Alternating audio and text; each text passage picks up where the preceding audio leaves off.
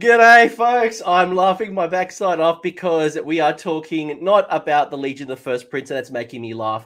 I'm here with Sean Seyer, who is an absolute legend in Legion of the First Prince, and it's an actually interesting faction because it has no battle tome. It's actually in this book. It was a Broken Realms book that was brought out last year that I can only hope will be turned into a real legitimate book.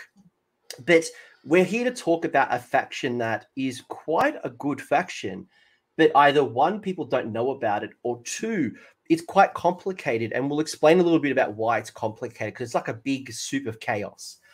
But before I get into that, a friend of the channel, and you might have recognized Sean from Warhammer Weekly. It is Sean. Sean, g'day.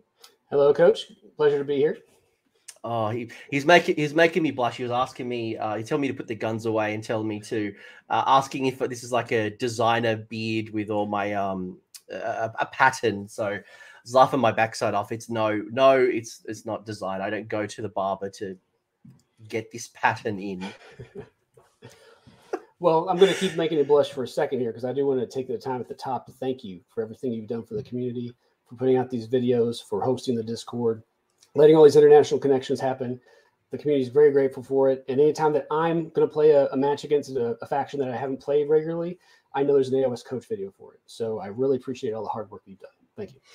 Well, much appreciated. And you're now going to contribute to that because you are somebody who is doing really well in the match play area. And the reason why you're here, obviously, is you are very much one of the thought leaders when it comes to Legion of the First Prince. It's a faction I mentioned a little bit earlier. I'll put a bit of context onto the faction, and I want you to kind of explain a little bit about who on earth is Legion of the First Prince. So I mentioned a little bit earlier, it is from the Broken Realms book. It was a sub-faction or a faction that was kind of opened up. It's not in Slaves to Darkness. It's not in Blades of Khorne or anything. But what it does is it brings the demons of chaos together in a single faction. So if you're somebody who either plays 40k, and I believe Demons of Chaos is a faction in 40k, or if you're someone who loves Slaanesh and Nurgle and you want to find a way to put them together, this is the way. It's not an ally thing. It's not like, hey, I'm going to find 400 points of allies to chuck in X faction. It is literally bringing together almost like a Cities of Sigmar for chaos. But tell me, who on earth is this faction and what is it all about? Yeah, cities for chaos is actually a really great way to think of it. And in fact, there are no allies. When you go to the app and you click allies, nothing shows up. It's either able to get in here or it's not. So Legion of the First Prince, as you mentioned, Coach, is a faction that came out originally in the Wrath of the Everchosen, the narrative campaign, as Legion of Chaos Ascendant. And that was when it was open to all demon keyworded units. So you could have Archaon, and he was part of the narrative in that. You could have all of the Vermin Lords who are demon keyworded. You could have the Zeech Wizard, the guy that brought in Pinks. I forget his name because I never use it. Gaunt Summoner. Never use him anymore because he's not eligible. So just anything with the demon keyword you could bring in. And so with Broken Realms Be'lakor, they tweaked it a little bit. They elevated Be'lakor, and they gave him this awesome new model. So he is the centerpiece, and that model rightly deserves it. He's Model of the Year for a reason. Of course, he was able to dip into both AOS and 40K, which I'm sure helped with the votes. But he's going to be central to this army. I've never made a list without Be'lakor. I have not maybe seen one or two lists without Be'lakor. And the first question that you get, especially in the AOS coach chat for Legion of the First Prince, is where's Be'lakor? Because he brings so much to the army. Not running him is actually a serious detriment to what you can do to the army allegiance abilities. Plus, he has that war scroll ability, which Tobias mentioned in your recent show about Nurgle, which is just hands down, I think is the best ability in Age of Sigmar. And I would not sacrifice that at all. So I would always put him in this. Well, actually, that's a really good shout because I think it was last week I talked to Tobias on Maggotkin of Nurgle. So not Legion, it was Maggotkin. And he was explaining all the benefits of bringing in Be'lakor as an ally, giving up disease points and all of the ward save stuff and all the beautiful things that the actual faction would give in order to, obviously basically the 400 points doesn't get it, right? As opposed to getting something naturally. But It's actually really interesting, Sean, because I actually completely forgot about Chaos Ascendant. I remember they brought Chaos Ascendant, and there was another faction. They kind of merged it all together to become what is now called Legion of the First Prince. But it actually takes me back. I don't know how OG you are, but I am an OG gangster from the mean streets of fantasy battles. And I don't know if you know this, but back in the day, actually, Chaos was split this way: Warriors of Chaos and Demons of Chaos, right? And that is really how I see Legion of the First Prince, because this is actually the world I grew up in. When I actually used to play Slaanesh and Tzeentch. So when I played Chaos, it was actually Tzeentch Slaanesh, and it was a combined force. So Age of Sigmar was the first time they actually split it out, and you had the four gods. So this kind of just reminds me of coming back together. Yeah, it's kind of a homecoming for you, which is nice. Yeah, and this army, I think, is a lot of fun, because you do have the ability to pull from all these different scrolls and find all these different synergies. It's very difficult for folks to get into, though, I think, because of the high cost of entry. Like people like me, I was already collecting all the Chaos Demons because I love them. And so I was running them individually, and I could just throw them in and kind of get the pieces that I needed to fill out the roster. But folks coming to this army fresh, trying to figure out what to buy and just thinking about, oh my gosh, this is going to be a ton of money to have all the options that I want. It can be rather daunting, which is why I think that some people have been sort of drawn to a specific list that has been dominant so far since Broken Realms Be'lakor came out, because it gives you an easy, purchase these 5-6 models, have this, and you're good to go. But there's been a lot more exploration by folks in the AOS Coach Discord chat, and that we found a lot of really interesting stuff. And so a lot of folks, like even now on this one's titled Furylicious, people in the LFP chat are like, how do I find Furies? How do I play with these Furies? What's some good? Is there any good 3D printed proxies if they know they're not going to a GW event? And so there's been and it's interesting to see that conversation change over time. Yeah, no, and good segue, because the title of this episode is Furylicious, and that's because we're talking we won't necessarily just talk about Furies, but I know you've found some really interesting list tech. And to respond to what you just said before we kind of get into like what are they good at, strengths, weaknesses, blah blah blah, is I think one really exciting thing for me for Legion of the Prince, for First Prince, is if I'm a Khorne player, for example, right? And I'm really unhappy with my allegiance abilities. I'm disappointed with the White Dwarf edition. And I have 2,000 points of Khorne demons. I can just bring over literally the whole list, literally pick up the list and play it in a very different style under Legion of the First Prince. I don't need to buy Tzeentch. I don't need to buy Nurgle. I don't need to buy Be'lakor. I can literally just port the same army, no changes. Now, if I want to dig deep, I want to get a Glade Unclean One. I want to get Kairos. I want to get myself a Sloppity Bile Piper. Cool. It's also up to you, right? Yep. And the good thing is that even if you did that, transfer from Khorne. Oh, hey, Baby Boy Jay's in the chat. Good. He's got a great Slaanesh themed, Slaanesh based, and it actually is a good example because he came from Slaanesh to Legion of the First Prince, and so he brought all of his Slaanesh over, and then started purchasing some stuff and slowly building in, and that's just wonderful. That's exactly what you're talking about, Coach, with Khorne. And then, of course, if you get Be'lakor, which you should, it's your first purchase, and then if you do purchase something like Furies, those things, they're liable in all these other factions. So you're not purchasing something that you're not going to get play with when Khorne, in 2 or 3 years actually gets a good book. Be'lakor, at least as of now, can slot in there as an ally. So you're not going to be purchasing a bunch of stuff that you can't shift over later. You don't have 100%. No, and that's the point. What I wanted to make was that you don't have to go and get the internet list, right? If anyone is familiar with Legion of the First Prince, it'll often have Be'lakor, it'll have a Khorne Demon Prince, it'll have maybe Kairos. I know people have been playing with their Great Unclean One and taking advantage of the 15 Nurgling attacks. There used to be a time where it was all about pink horrors. But speaking of pink horrors, the other cool thing as well is as armies get releases. So when Maggot Kid of Nurgle got changed, all of a sudden Nurgle might become more attractive or less attractive. When Slaanesh gets a new book, all of a sudden Legion of the First Prince benefits. Again, it's literally Cities of Sigmar. When Stormcast got boosts, Cities got a boost.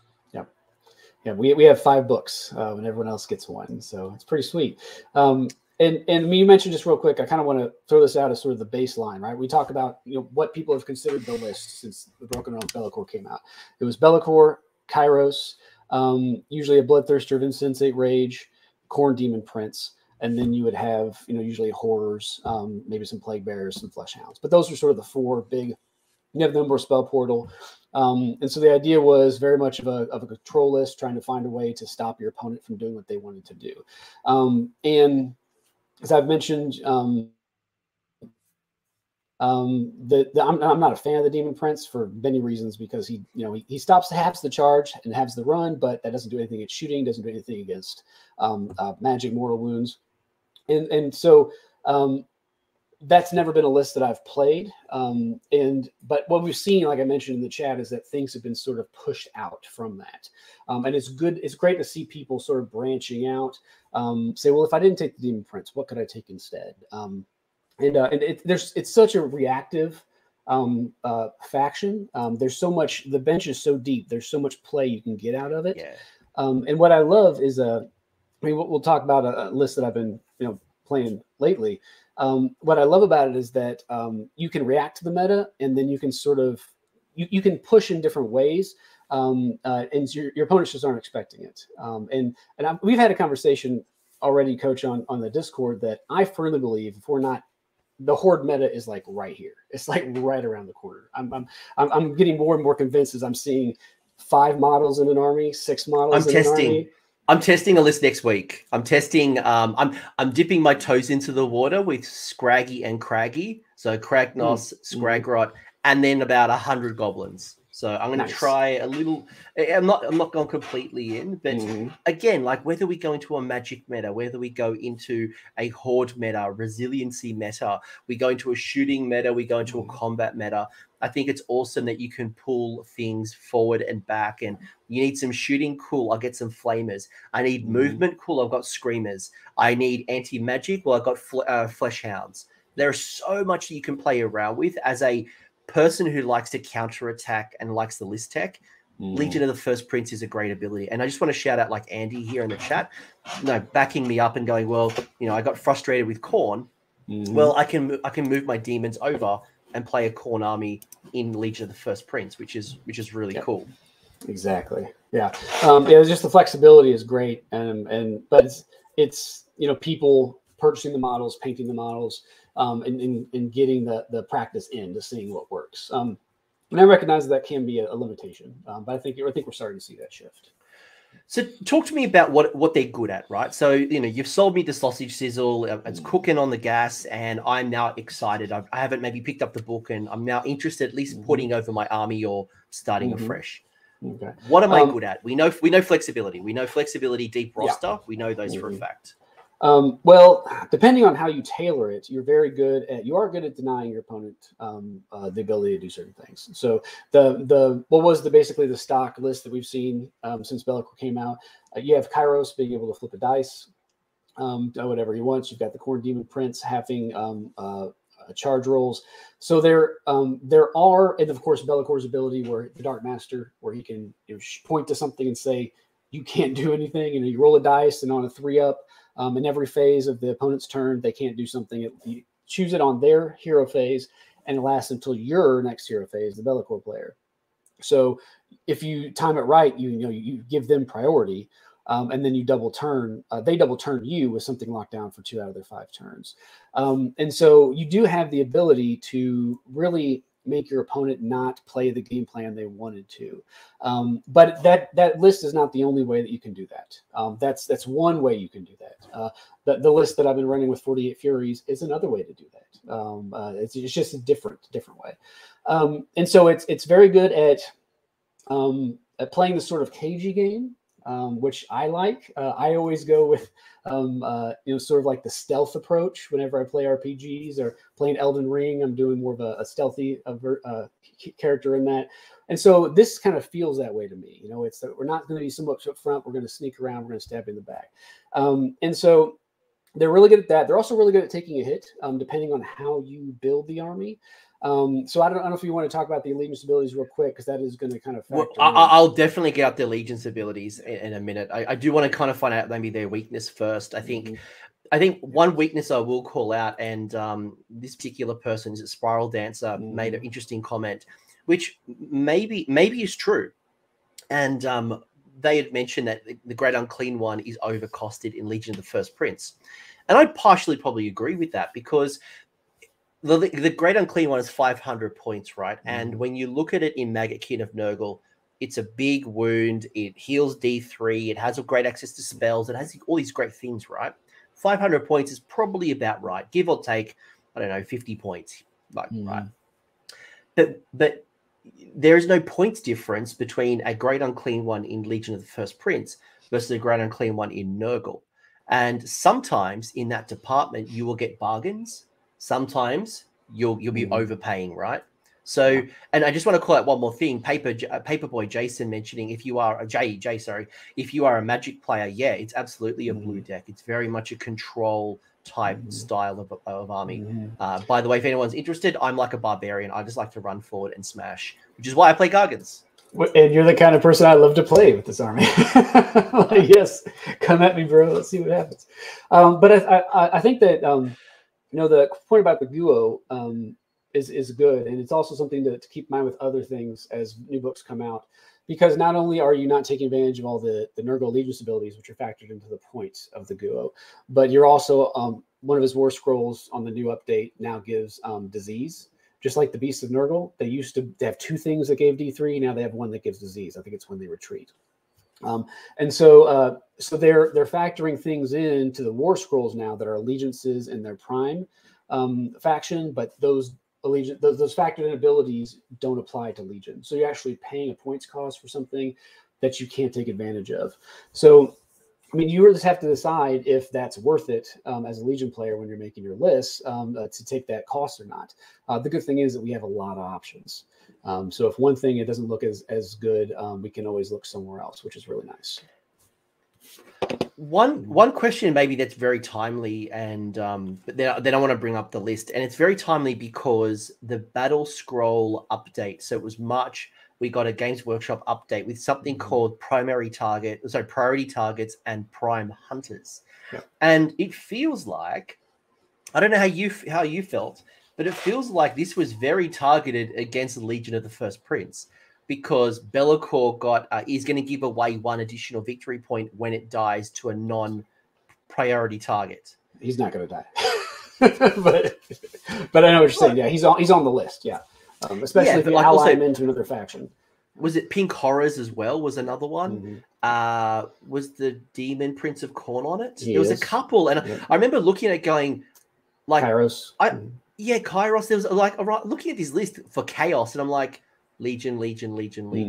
Like, because all this other stuff is kind of okay in other factions, but together you're giving away a lot of extra VP if it's not killed by priority targets like long strikes, mega gargants. They're all the same. Yeah. How'd you feel? Well, when I saw that come out, I looked at it and I said, okay, they're targeting that list in Legion. Because I'm not playing that, except for Be'lakor. I have not been playing those things for a long time, actually. And so they're targeting the list that looks like it's doing really well and it's dominating, but we have so much other play and other things. And I really feel bad, actually, for Tzeentch players getting the Pink Horror hit and the Kairos hit, because that's really nothing that they did. It's really the people going towards this one list. And so if you're running demons, I mean, your demon battle line in Tzeentch, I mean, it's not, the only time I'm running horrors now since that FAQ came out is in the block of 20. Because that's 100 wounds that they're gonna have to chew through before and I've got the Soul Screen Bridge to pull them out of combat if I need to and throw them somewhere else to prevent that extra VP. But yeah, I think Tzeentch kind of got unnecessarily a hit on this. Yeah, it's actually funny because someone pulled me up in the comments for my my video on it, right? And they're like, "Oh, you're picking on Tzeentch." I'm like, "Well, kind of, yeah. Like, actually, after like 6 years, like Pink Horrors have always been a problem in Games Workshop's eyes. They've constantly tried to address it, and I kind of felt at the Winter FAQ they kind of fixed them up. I'm like, yeah, they're kind of okay now. Like, I don't hate them. By the way, I have 40 Pink Horrors in my cupboard. And I've got like 1 million horrors, right? I'm like, I say this with love. Just but 40? in Legion of Yeah, I've only got 40, but I've got but half of them are like old school ones, like the old metal ones, like with the big scary arm. Yeah, I've got like 3 generation of pinks. But yeah, in Legion, like I can feel them. Like I can feel they're trying to target that particular list. Does it? And I guess what I'm hearing from you is, if I'm a Legion player, either A, persist with that style of list if I'm enjoying it, or B, maybe it's time to consider looking into some of the other things. Is the double wound plague bearers now worth considering? Is there something else in the faction that maybe you should move away with so you don't give away as many victory points? Yeah, exactly. I mean, the way that I used to play horrors is they would go forward, right? And they would hold an objective and they would take the hit. Which they do really well. And this allegiance does take a hit pretty well. It's got a 6-up ward across the allegiance. If you use the for anything holy with an 8, so it's really good for protecting your heroes, your monsters, your key pieces from a top of 1 shooting alpha.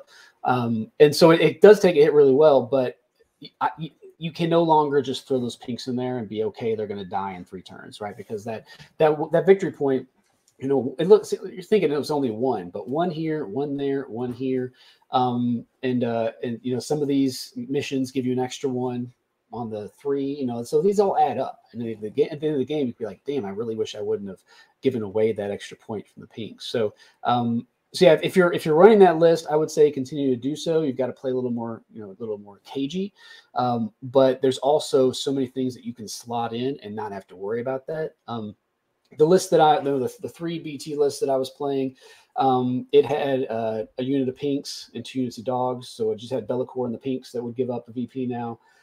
And then the 48 Furies list I'm playing now just has Bellicor, and that's it. So I wouldn't be giving up anything except for him. I will remind everybody that if Bellicor dies, for example, and is killed by a priority target, like long strikes, fulminators, there's like a whole list of them, Gatebreaker, Mega Gargant.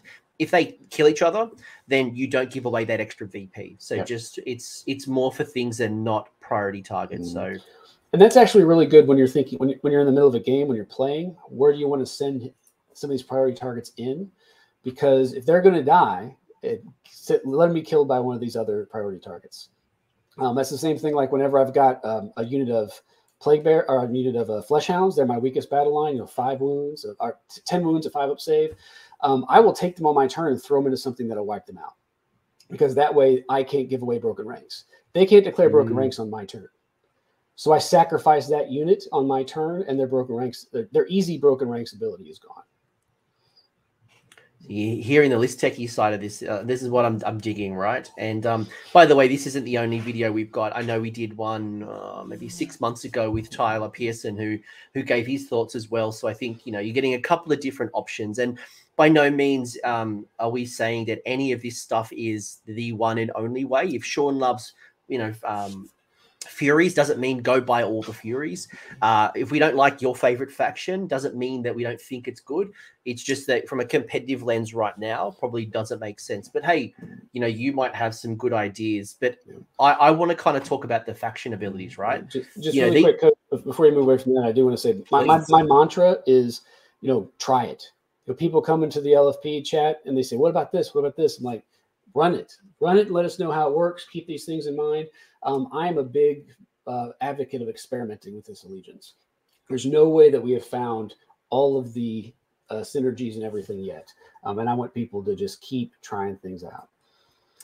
And what's great as well is you've got things like Tabletop Simulator. So you don't have to go out and buy all of the demons if you want to test something and you want to proxy. Play something like Tabletop Simulator, proxy it on the table with your friends, and prepare yourself for a tournament. So you got 4 key rule abilities, right? You've got Unyielding Legions, which, and I'll get you to kind of explain a little bit about.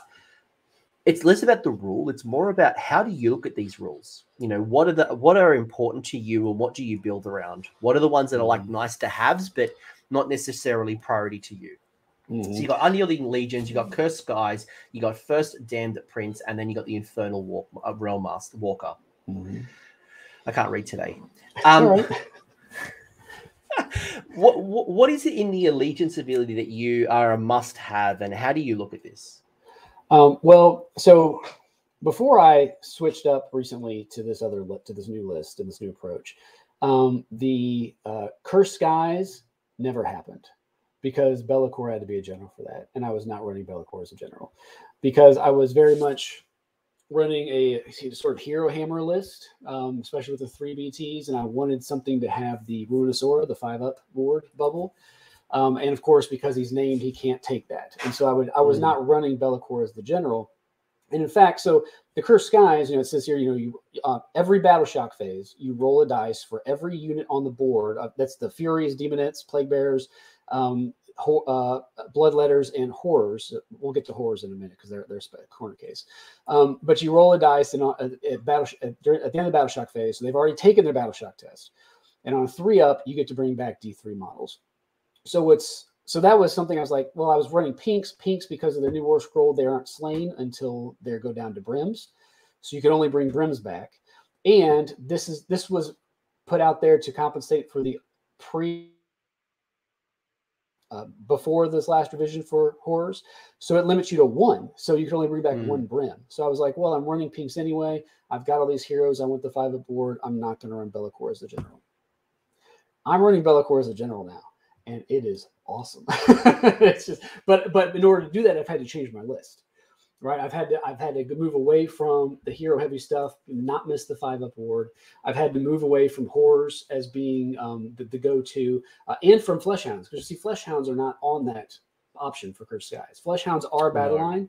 They're probably one of our best battle lines because of the board space they take up and the points cost. I think they're 105, so the cheapest that we have.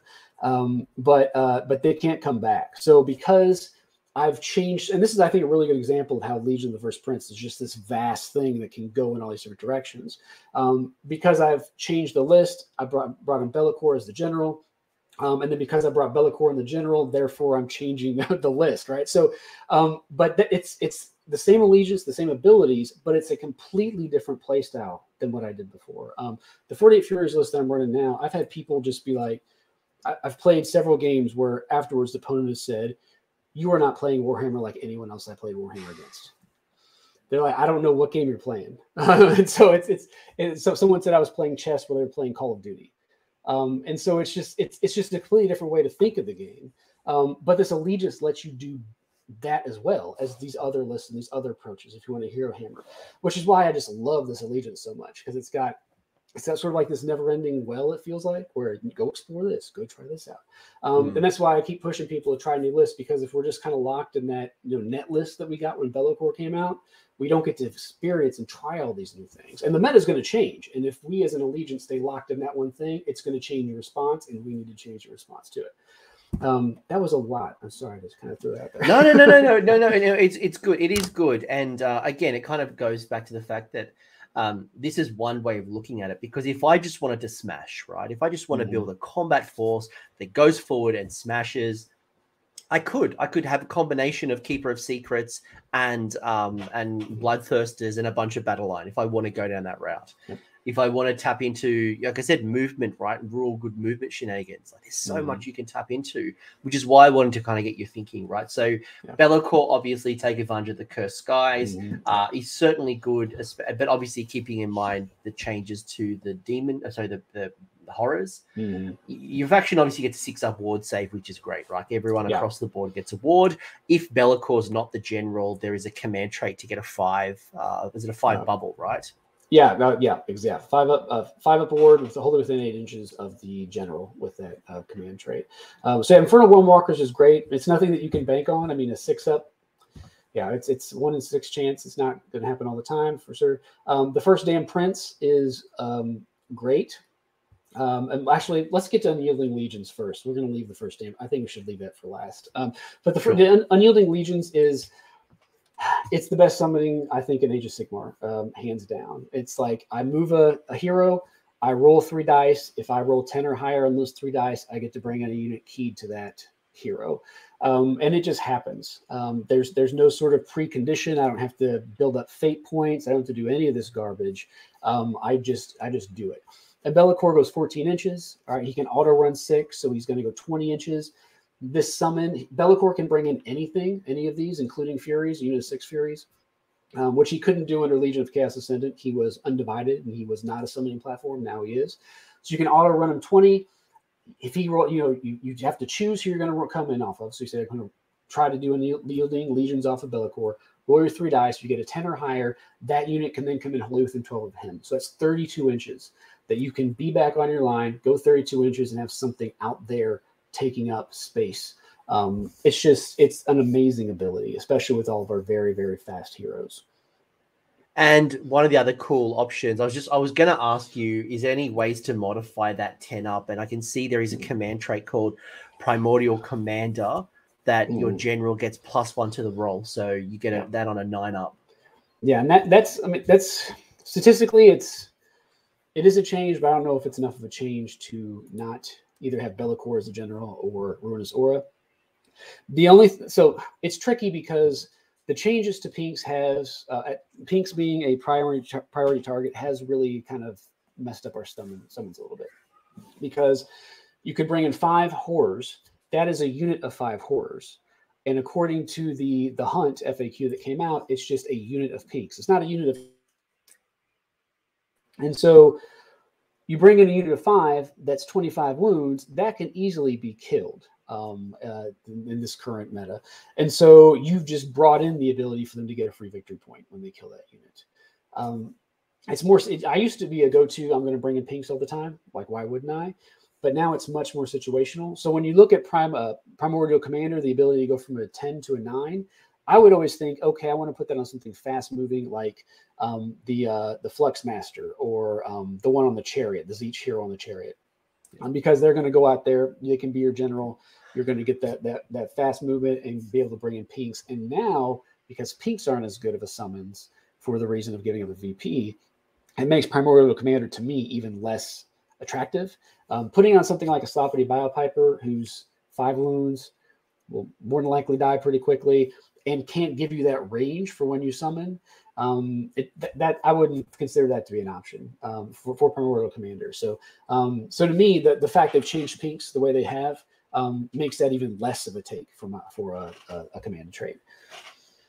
And it's probably worth calling out as well. And I think this is like, do I take Bellicor? Do I not take Bellicor? To get the 5-up ward and to get the +1 to the summon, they're actually conflicting abilities, right? So you've either got one command trait or the other. You can't get both. So again, it kind of forces you down that argument of like taking Bellicor because it is good value. But it's not necessarily, you don't have to, but it's certainly a very good option, especially for the points and what it brings to Legion.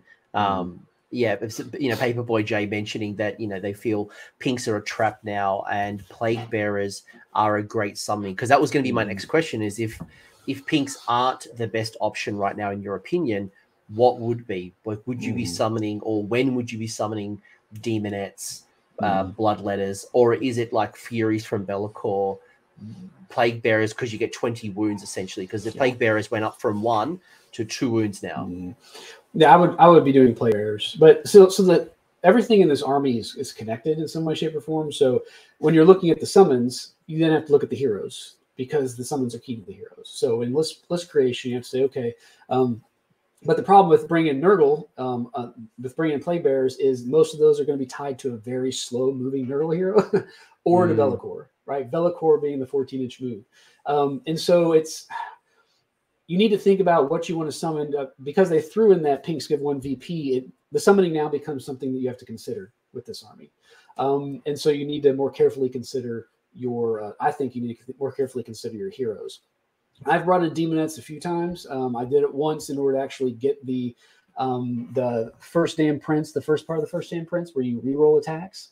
I've been able to do that on a couple occasions, and I just had to bring in the Demonettes in order to complete that group of 4. And I've also brought them in when I needed to make a charge. I was playing a Mega Gargant army against Kyle at an RTT. He was a great player, beautifully painted army. It was a really fun game. And I was paired with him first round, and I was like, great, this is exactly the one I didn't want to play against. It was a 48 Furies list, and I'm like, there's no way I'm going to be able to kill any of these things. But I was able to summon in a unit of a Demonettes, and I actually dropped his unit of 3 baby Gargants. And I was able to drop a Mega Gargant in that game. And I did it because I had Bellicor on one end, I had Furies along another end, and then I summoned demonettes and rerolled the charge and got them in. So they bracketed him. He went on his turn, and even though he has long shanks, he actually couldn't get over outside of 3.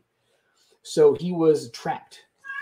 And so I ended up attacking him again with everything on his turn and dropping the mega.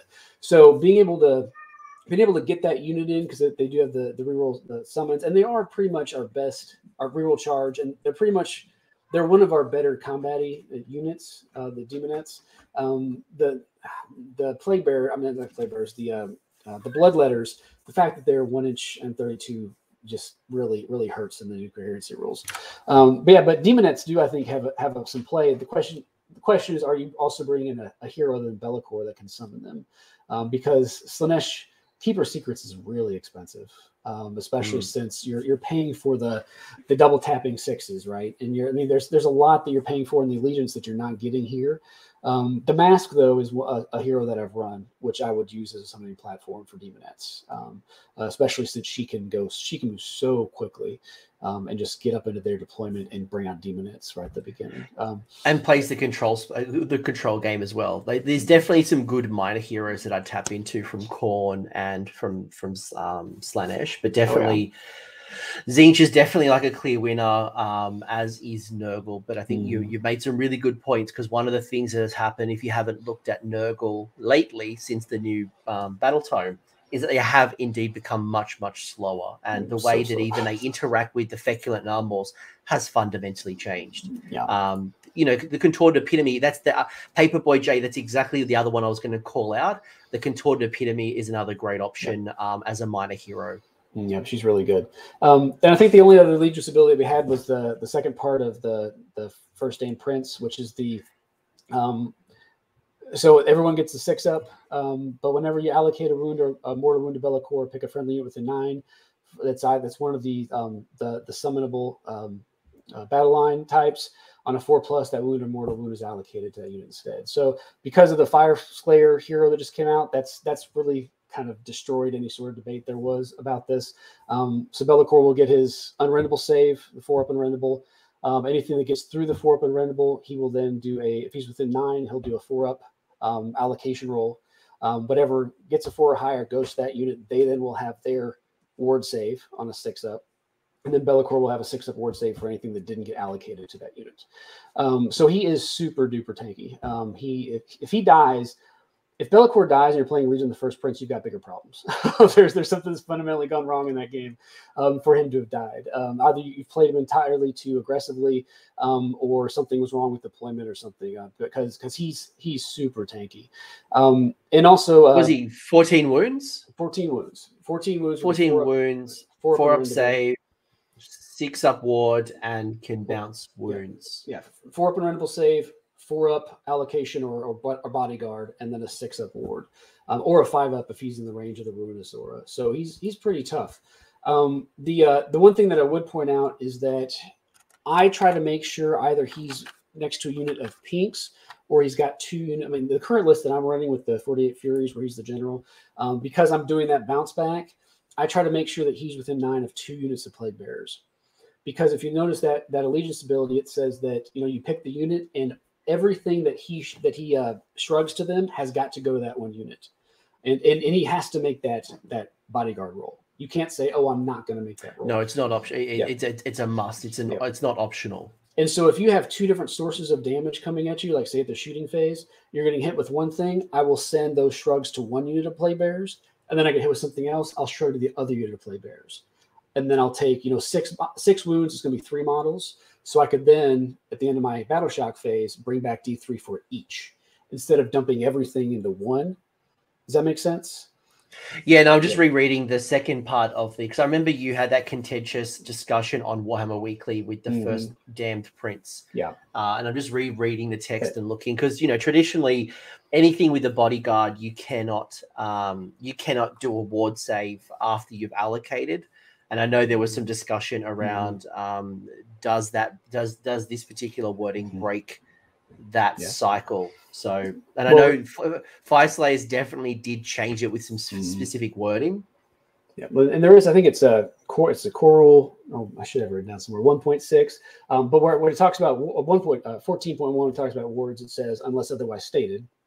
Wards always happen before allocation. So the unless otherwise stated or unless stated otherwise is really important. And then also in the core rules, I think it's 1.6 where it talks about abilities that allegiance and war scroll abilities always supersede core rules. Yes. So everything in the Broken Realms Be'lakor and the Be'lakor Allegiance, that is spelled out crystal clear as to what the sequencing is whenever Be'lakor takes damage or has an attack incoming.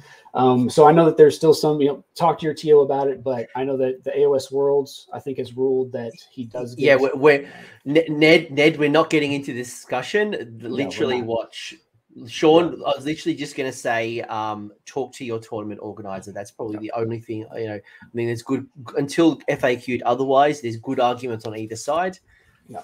Talk to your TO with word allocation. I think Fire Slayers does give us hope that's clarified a little. So let's move on. Let's move on. I can see people are freaking out going, no. I spend a lot of time talking about this, and I've stopped actually. People ask, and I let other folks in the chat take over. You had a presentation, literally. Like, I don't have the presentation up, folks. We're not going to go through Vince Venturella style. This is why wards do or do not happen. Yeah. Before I get into your list, mate, I just want to ask you a couple of questions. Like when it comes to the current meta, right? Whether it is the shooting meta with, bow snakes, long strikes, cruel boys, bloody everything, like all this shooting stuff, right?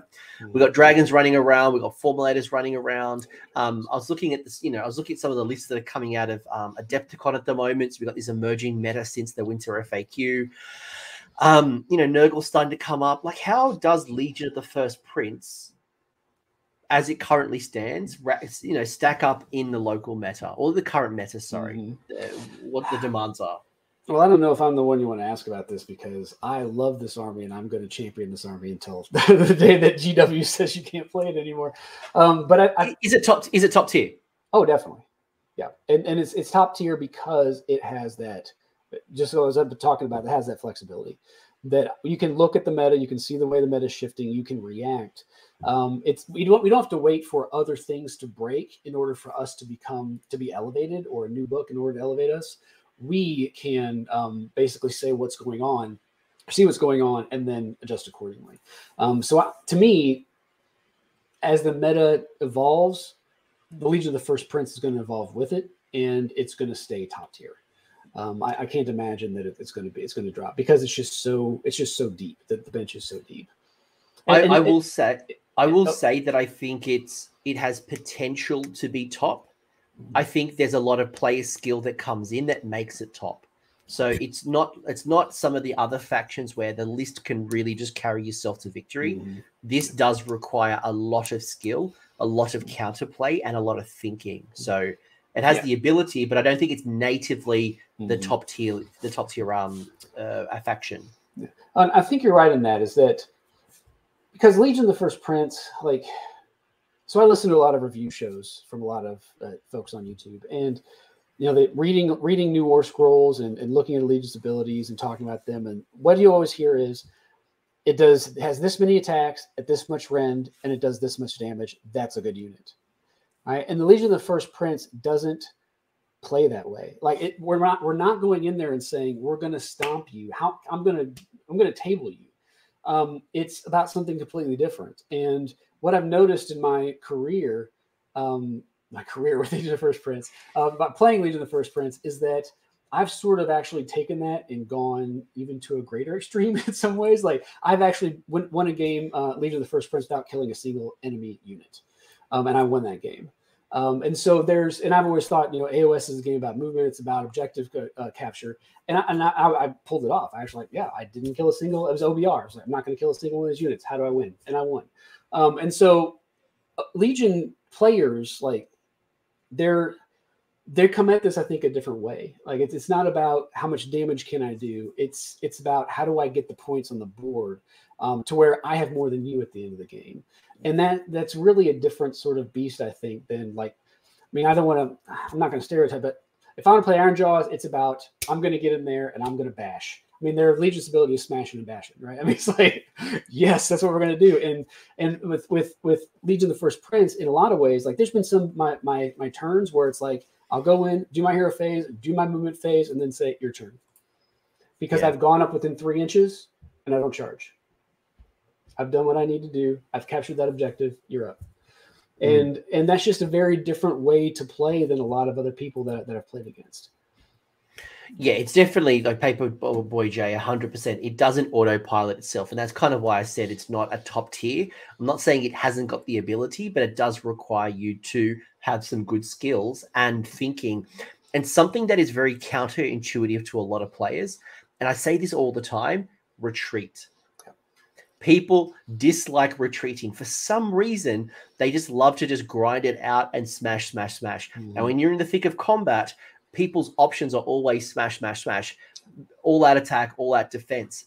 It's never, should I just retreat myself out of combat? And that kind of really come to me when I was playing Mega Gargants last year, when I was playing in 2nd edition, because Gargants aren't that great in combat. They're good, but they're not great. They're very swingy. And the best options actually was for me to be outside of combat, sitting on an objective and playing KG. And this, again, this is why we're not talking about building your list around demonettes and bloodletters and the combat-y style, you know, take a couple of bloodthirsters. Literally coming out of my mouth. It's about the counterplay. It's about the wound sync. It's about the board control. And what I think it does do really well when you combine, again, why Be'lakor and the Khorne Demon Prince are so popular in Legion is denial. It's denial of battle tactics, and that will be the difference when you look at some of these big tournaments. You know, I was looking at LVO, for example, and probably you'll come up with Adepticon and other other tournaments.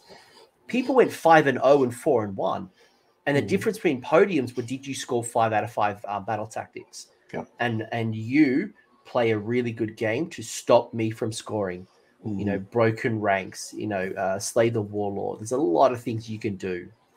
Yeah, and the list that I'm playing now, I don't give up broken ranks with that list. And Slay the Warlord, because Be'lakor is your general, they're either going to get Slay the Warlord or they're going to get Bring It Down. They're not going to get both if they're able to do that. And so it's one of those things that kind of, as I put it together and I've been piloting it and tweaking it, just the list itself is denial. And so it's I mean, we'll talk about it in a bit, and hopefully I can walk through that game, but it's a very different beast than anything that I played before, and I absolutely love it. Well, I think, again, and it's this context that I wanted to bring up, so in order to actually talk about your list, and I wanted to put that context in place, because when I look at this list, I'm like, who does damage? Like, when I look at this and go, Furies die really quickly, Plague Bearers have 20 wounds each unit. Pink Horrors are all right. Like, again, they're a wound sink. You know, no combat-y kind of monster. It's counterintuitive to a lot of players and how they like to build their list. But when you actually unpack this and see the secret sauce and what we've already talked about, a lot of denial, this is where the magic happens, which is where I'm going to pass the baton on to you and explain that I'll read out your list for anyone who listens to this later on the podcast. And you can tell me a bit about, like, what are you trying to achieve here and how does it all work? So you got Be'lakor with the Master's Command, as well as the Blue Scribe with Master's Command. You've got... Just real quick, Coach, Be'lakor should be the general in this. I don't know. So cool. All right. Be'lakor is the general. Cool. Put that one in there. You got 20 Pink Horrors, 10 Plague Bearers, 10 Plague Bearers, 3 units of 12 Fury. So you've reinforced them. Is that correct? Yep.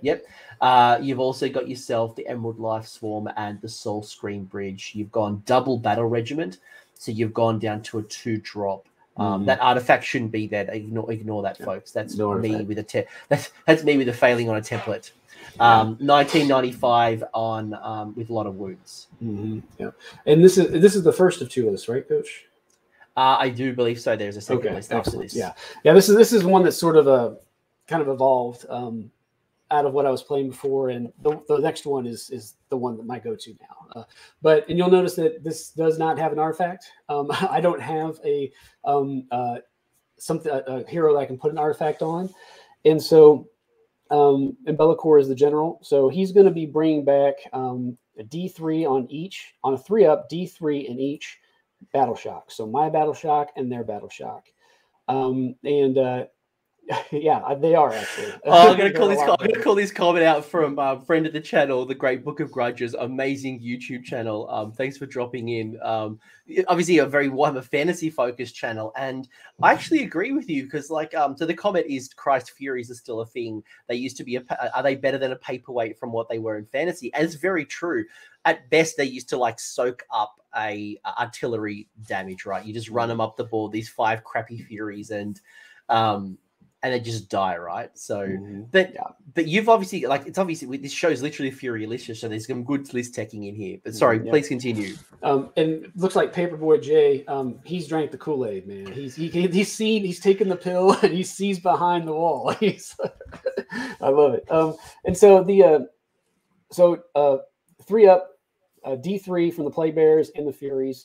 And so the Furies are not battle line. The battle line are the Pink Horrors and the 2 units of Plague Bears. And so the Furies are so the reason I reinforce them, they're a unit of 6 normally, they're reinforced a unit of 12. So, and I don't know if you ended up having any of the picks with that OBR game or not, Coach, but what I'm able to do with the Furies is, and you said you love to retreat. The Furies will let you retreat every combat phase, Coach. This unit is made for you. You're just be all about this unit. It's your combat phase, their combat phase. It's not just the movement phase. So Furies are awesome because, there's only 5 turns per game, right? You've got to do everything you need to do to win in 5 turns. And so what this list does, and what the other list does even better, but you have Bellacore, who is stopping them from using a unit either 1 or 2 of those 5 turns, right? So 40% of the time, possibly, that unit's just out of the game. The else, you only have 5 different times to move, right? Everything in the game has 5 different touch points where they can move that unit. It's full. I mean, you've got redeploy, but that's a D6. Who knows what it's going to be? It's usually a 1 when I roll it. But the Furies have they have the option to move every single combat phase. So that's 10 combat phases plus your 5 normal movements. And so they have 15 possible movement touch points throughout a game. And that's just insane. They can go anywhere on the board that you want, get into anything that you want. And the fact that there are 12 models in a reinforced unit means that you have a unit of, say, 10 or even 5 Liberators, right? You've got a unit of 5 Liberators. And all these objectives are 6 inches, right? A 6-inch, wholly within 6. So they have their 5 Liberators on it, and I have to be outside of 3 of an enemy unit unless I charge. So I bring my Furies up, and if I just run them, or I can get them 12 on their own, they line up right like 5.9 away from the center of that objective. Just there's my unit of 12. I outbody you. That's my objective now. I'm not going to charge you. I don't have to attack. I don't have to do anything like that. I've just capped that objective. Same thing with the unit of 10. My unit of 12 Furies now just capped that objective. Then on your turn, you charge. If you don't go into that unit first, so you've charged this unit of Furies on this objective here, I'm going to then activate them and cower on the other side of that objective. Still within 5.9 of the objective, but out of 3. And away from you to be able to pile in an attack. And so I still own that objective. And so Furies are just going to bounce around all over the place. And when you get 1 unit and then you get a 2nd unit coming in, you've got 24 bodies on the objective. You get a 3rd unit up here, you've got 36 bodies on the objective. If there's anything that's going to outbody me on the objective, like Clan Rats or something like that, Furies actually have a pretty solid profile. They're 2 attacks apiece, so 24 attacks in the unit of 12. 4s to hit, 3s to wound, -1 rend, 1 damage. Throw them and Bellacore into something, you'll wipe out that unit of Clan Rats that's going to outbody you. And so Furies they're your screens. They can go back and hold objectives. They can actually kill something if you need them to. And what I love to happen in my games, this happens all the time, is they're on an objective, they're taking a couple hits, they charge, they attack, they've killed 3 Furies. They're 2 wounds apiece. So they've killed 3 Furies. So I'm down to 9 Furies on that unit.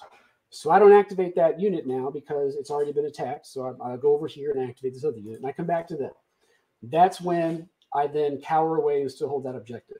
And then at the end of the battle shock phase, I get to roll a 3-up and bring back D3. And so these things just don't die. Like I've played games where I have all 4 units of Furies on the board in some way, shape, or form at the end of that game. What I love to do is having there was a game I played against Kragnos, and Kragnos comes in and he hits. Was it Krag? I think it was. It might have been one of the monster trucks. The Gatebreaker. Frost Lord on Stoner, I think. Oh yeah. He comes in and he hits this unit of 12 Furies and left like maybe 3. I think 3 left. So I go over here, activate something else, and then when it's time for activate them, I cower them. They go 12 inches. They go within range of Bellacor's 18-inch command range because he's a general. So that's a 30-inch spread for Be'lakor to be able to do Inspiring Presence at the start of my combat phase. And then I do a D3, 3 up. I get D3 at the bottom of that battle shock phase. Next hero phase, I do a rally, and I roll 9 dice because they've lost 9 models. So I bring back, maybe 1, 2, if I'm lucky, usually 0 because of how I roll.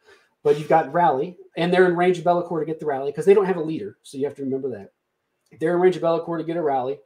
And if it's my turn, I've got the Blue Scribes who's going to auto-cast an Emerald Life Swarm on a 2-up. That's going to come out when it casts. It's going to, on a 3 or higher, it's going to bring back a model. Into the hero phase, 3 or higher, it brings back another model. So I've had a unit of, something down to a unit of 3 Furies and got them back to about 7 or 8 from one battle shock to the end of a hero phase. And then they're off again. Burning question from the chat that I think is an important question because some people who either have heard about Legion of the First Prince or already playing Legion of the First Prince is wondering why this list doesn't have a Khorne Demon Prince. And Paperboy J has been adding some really great commentary in the chat, and I've been bringing it up as we go. But for the folks who obviously can't see the visuals, because you're talking a lot about denial, right? You're denying people, you're moving your Furies around, you're retreating them from combat instead of attacking to always be kind of threatening the objective. So surely the Khorne Demon Prince would just add an extra layer to that zone denial, right? Like surely this would be a great piece. I don't think so. So he's going to limit charges. So what I love about Furies is that they're not, so a unit of 12 will take up a solid amount of board space.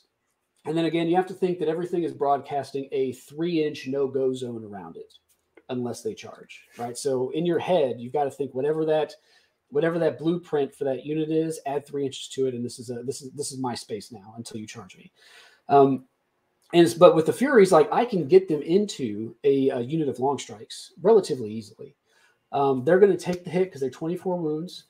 And then they're actually going to do some damage to those long strikes. They're going to take out, 2 or 3 in a combat. And then I'm going to roll a 3-up, a D3 to bring back more for the next turn. I was playing an IDK army, and I had Be'lakor. This was another wonderful way to use these series. So Savage Spearhead. Savage Spearhead was my tactic. And it was one of the missions where there was an 11-inch deployment. And so an 11-inch territory, right? So I had to be wholly within their territory for Savage Spearhead. And so he had a unit of, I think it was 20 Reavers that were sitting. It was Savage Gains. It was sitting on his objective. And so I had Be'lakor. I brought him up next to the 20, outside of 3. And then I had a unit of Furies, and I brought them in, and then I charged the Furies. The Furies took the Unleash Hell, and then I charged Be'lakor. I was able to charge Be'lakor around to get him into wholly within the territory. The Furies, however, weren't wholly in the territory after the charge. But the Furies took the Unleash Hell. Be'lakor came in, stomped the thralls really hard. And then I activated the Furies, and they cowered out to be wholly within for Savage Spearhead. So they didn't do anything to that unit, right? But they ate the Unleash Hell, and they were able to cower out to still give me the battle tactic. And so to me, that's a win unit. If it was a unit of 6, it would have been killed by the Unleash Hell. But still having it alive because it's a unit of 12, 24 wounds. It's like some people talk about unit of 6 versus unit of 12. I'm always going to bring a unit of 12 because I think you get, especially when you're bringing back D3, you want that unit to stay alive as long as possible. Just looking up a question in the chat. So Billy the Marine, and I think the answer is no here. I'm almost 90% sure. So Billy is asking, can you take the Lord of Affliction and Blight Lords? And I just because they're mortal. The key reason I think the app might be wrong, but when you look at the keywords, they're not demon, which is what denies you from. Yeah. They used to be both. Like I think the corn, the mortal corn. Cavalry used to be both, and they lost that too. Yeah, there's a couple of things that are kind of fringed on both of them. Yes, in the new book, they have cleaned it up. And Billy, thank you for the sticker donation. Much appreciated for that. Really do appreciate that one. But yeah, like I think, like when you look at this list, and I'll bring it back up for just in case anyone's joined the stream. There's a lot of cool things coming in here, and the theory, and the reason why we talk so much theory before we get to the list is because if I want to think about denial, but I don't want to play certain, or I can't get Furies, or I want to try something different, there are so many different options. Yes, the Corn Demon Prince is one option, but the Mask and the Contorted Epitome, and there's other things that allow you to play in that space. And if you don't own Plague Bearers and you don't like Nurgle, well, you try to find something else that plays in that space. But I guess what you've heard from Sean is it's less about combat. There is no Bloodthirster. There is no Keeper of Secrets or Shalaxi. Sinessa and Dexessa, I think, are good, interesting options for a Legion's army, especially Sinessa. I love Sinessa. The fact that she can look out, sir, is really good, and that she's not going to give you another drop just for her, whereas Dexessa you have to do another drop. And she has board wide command ability, or is that Dexessa? No, she does, and she can also cast. Board wide. So, one thing I do want to mention though, since we're on, is that the Cursed Skies, the ability to bring back D3 on a 3-up, that happens every Battle Shock phase, and it's not like a Battle Shock test. So Battle Shock tests happen when you lose models that combat. With this ability, I can have a unit of Furies or unit of Plague Bearers lose models round 1 and still be rolling to get them back round 4. It's just, has there been any models taken out from that unit at all? If it's not at full strength, roll for it. Yeah. There's literally over and over and over again. There's literally no risk in doing it. Like it's not like you roll a bad roll, you lose a bunch of models. It's just and you've got so much high bravery as well. Like a lot of your stuff being demons are a 10. So it's all 10. You need to take a lot of attrition to even remotely risk it. And what's interesting is that when it was Legion of the Chaos Ascendant, the Legion of the First Prince had its own little page. It was a sub-faction. And in order to do this D3 return, you had to spend a command point, which is why I was like, I'm never going to run it. But now they lost the CP requirement when Be'lakor came out, and it just happens for free if he's your general. So you are sacrificing Ruinous Aura or any of the other command traits, but you're getting it for free every Battle Shock. It's really, really strong. What's the Soul Scream Bridge doing in your list? So the bridge is there for the unit of 20 pinks in order to just take them and put them where I need them to be. Because the battle line, if I'm doing power and numbers, I can get them up into one of their objectives. Most of the objectives, like the majority of the objectives in 3.0 so far, are 3 in the middle, either diagonally or straight. So I want to be able to get those guys up there as soon as possible. And also I have it there because you unit of 20 pinks, once they'll start popping into blues, you've got 40 blues on 25 mils, and it can get kind of unwieldy. And then they're going to become brims. But if you keep this in mind, because the bridge lets you pull things out in combat, because they're giving away 1 victory point due to the hunt that just came out, you can use that Soul Scream Bridge to pull them out when they're in danger and send them across the board so that you don't give up that VP. And by then you've summoned in, Plague Bearers or something else that's clogging up the board. And so what I like about that is that off the scribes, because Soul Scream Bridge is 18 inches, right? You put it out wholly within 18 inches of the caster. So scribes can be here, 18 inches is here, and then 18 inches is here, right? So you're really talking almost 36 inches.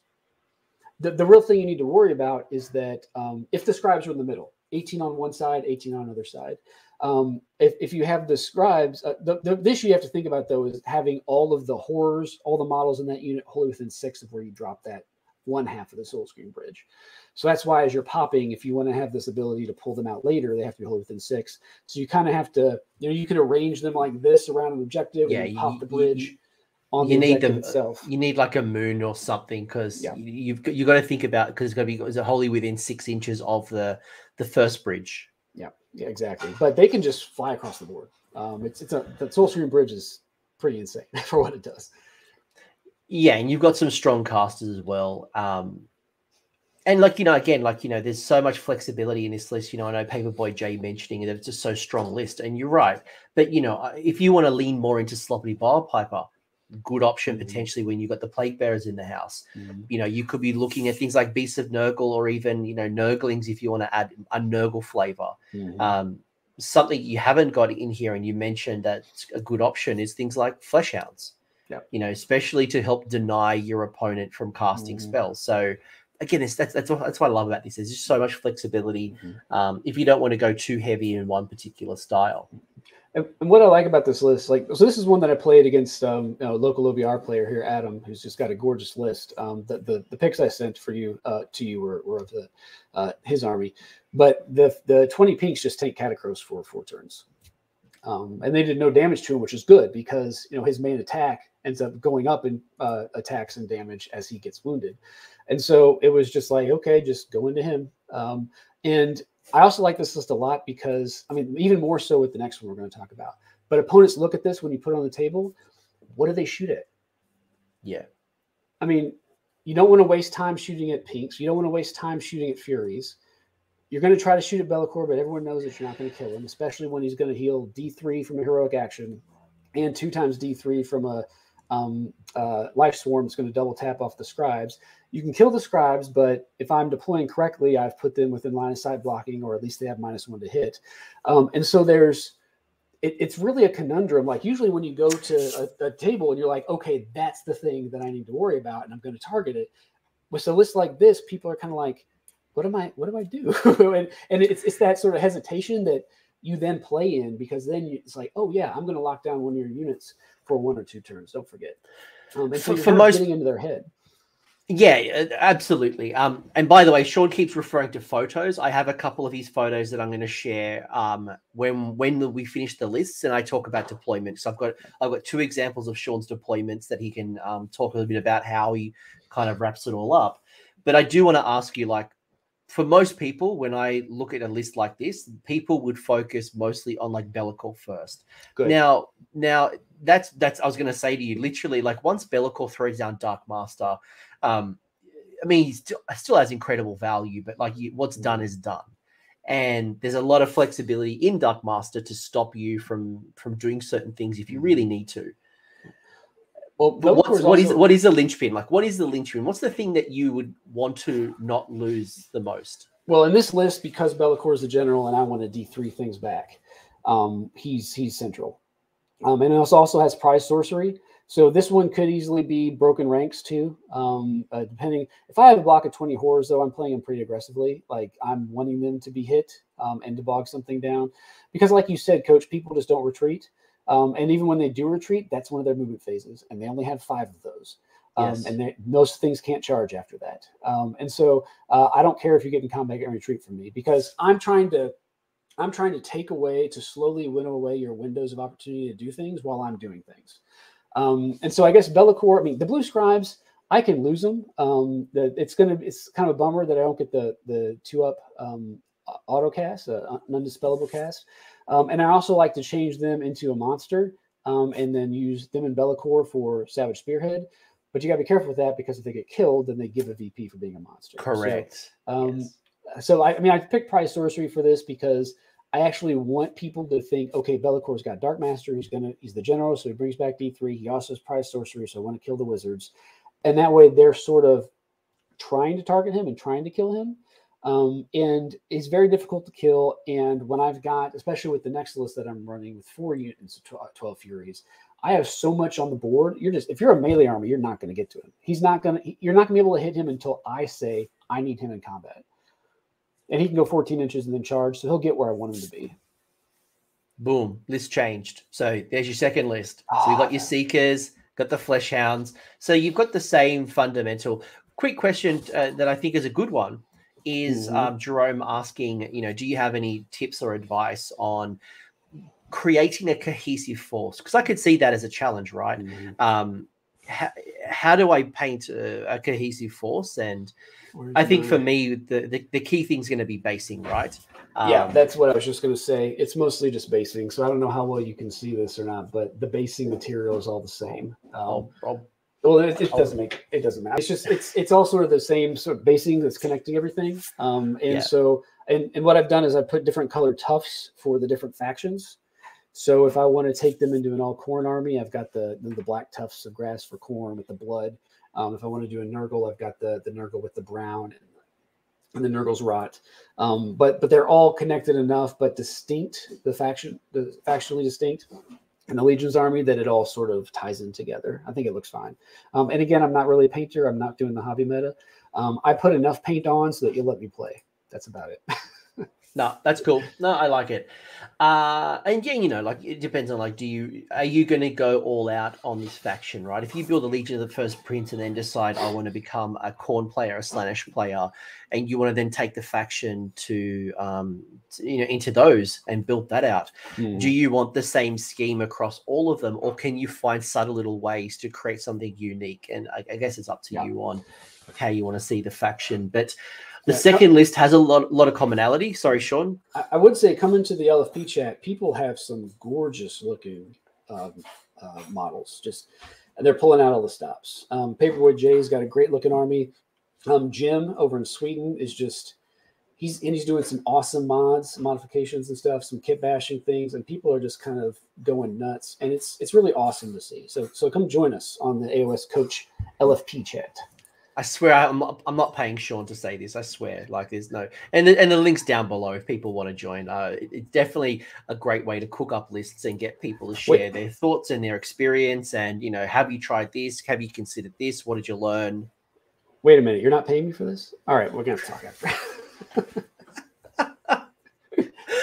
Are you paying me now? Aren't you now paying me? Your second list. Bring them back over. So you've got commonality, right? You've got your Be'lakor, you've got your Blue Scribes, you've got 2 units of Pink Horrors, you've dropped, 2 units of Plague Bearers, but you've dropped the Pink Horrors, and in its place, you've got 2 units of Seekers. Love the Seekers in this list. It definitely plays, love it. And then you got 3 units of 12 Furies. You've dropped Soulscream Bridge. Oh, 4, sorry. Yes, I can't count. It's all right. It's lunchtime for me. I just want to eat. I want something delicious. You got 4 units of 12 Furies, and then you've got Emerald Life Swarm. I'm thinking about the fact that I need to say that you've dropped the Soulscream Bridge. So you're actually more wounds. You've gone from 150 odd wounds to 180 odd wounds. But you are at 2,000 on the nose, so you're not going to get your Triumph. Well, so with the other list, if you take into account the extra wounds in that unit of 20 pinks, it actually comes to 231. So that's So they're kind of stealth wounds. There's like an extra 80 built in. Sure. So they have to chew through 231 wounds in order to table that other list, which is insanity. But it was just based on straight up what's on the War Scroll itself. This one does have more wounds at 185. I know, Paperboy Jay, I love this version. This is amazing. So really why do you like it? Because a lot of people probably haven't touched Slaanesh, and people don't talk a lot about Slaanesh. So how does this differ, and how does it all work? Does Be'lakor and the Blue Scribe work the same way? Well, so that all works the same way. Be'lakor's still the general. I don't know if this might be actually a good time, Coach, to look at the photos from that game against Kragnos, the deployment one, and then maybe the after my top of one, where it shows the movement, because that really sort of plays out what I was able to do. Was that the gray table or is that the red table? So the gray table, the black and red table, the lava. This one? Okay. Yeah. So you've got, let me see what you've got here. So I think I've got deployment 1 and 2, or 2 and 3. Yeah. So are you able to put I don't have the rest of them. It's just this one particular image. Okay, that's fine. Well, you see the deployment here. So I've got the Seekers up. So we're playing Power Struggle, I think it is, with the 3 and 3. So you've got Seekers on the line, and then the units of Furies behind the Seekers. And then you see the Plague Bearers there, the other unit of Furies behind, unit of Hounds in the back, and then the Blue Scribes and Bellacore. So what I did with this, the first question I always ask my opponent every time I go up to the table is, and we roll to see, who's going to go high and low, and who takes the first drop, and I say, how many drops are you? To me, that's the first question that should come out of your mouth when you walk up to a table and you roll for priority, for deployment. And so I knew that I was going to go, I was going to get the option, right? He was 3 drops, I was 2 drops. And so what I ended up doing with this list, you see deployment on the left side here, is I ended up, and you kind of see on the top right there too, what ends up happening after the round is that I have the unit of 5 Seekers. So the Seekers are amazing because they are not battle line, so they are not going to give up broken ranks, and they have the same base profile as the Hounds. So you'll see on the deployment picture, those Hounds are taking up a massive amount of space, and they're also, they've got that 3-inch no-go bubble around them. So they're screening out from deep strike really well. And the Seekers are deployed the same way. So Seekers have when they run, you get to roll 2d6. It's not keep the highest, it's just 2d6, which means that you can't auto run 6, but you're going to roll on average at least a 6. And then they can also run and charge, and they can re-roll their charge from a banner. So if you really need them to get somewhere, you can. But what I did with both those Seekers is I just ran them, and they both, you can see at the top right picture, they both went like between 22 and 24 inches. I think one was 22, one was 24. And so they're right up there on their objective, outside of 3, just sitting there. I'm not charging with them. I'm just putting them there at the top of 1. And then I auto run the Furies as well. I auto ran one of the Furies. Oh, that's right. So this list is not very good at killing something that's got a lot of wounds, right? It's something that's really got a heavy armor save. It's good at, you get Bellacore in, you can take broken ranks from a unit of from a smaller unit pretty easily. But what I end up doing with this is there's 8 possible battle tactics that Legion can pull from. We don't have our own special ones like everybody else. But 5 of those 8 don't require you to kill anything. Right? There's Slay the Warlord, there's Bring It Down, there's Broken Ranks. Those require you to kill something. The other 5 are just do this thing and be in this position, and that's it.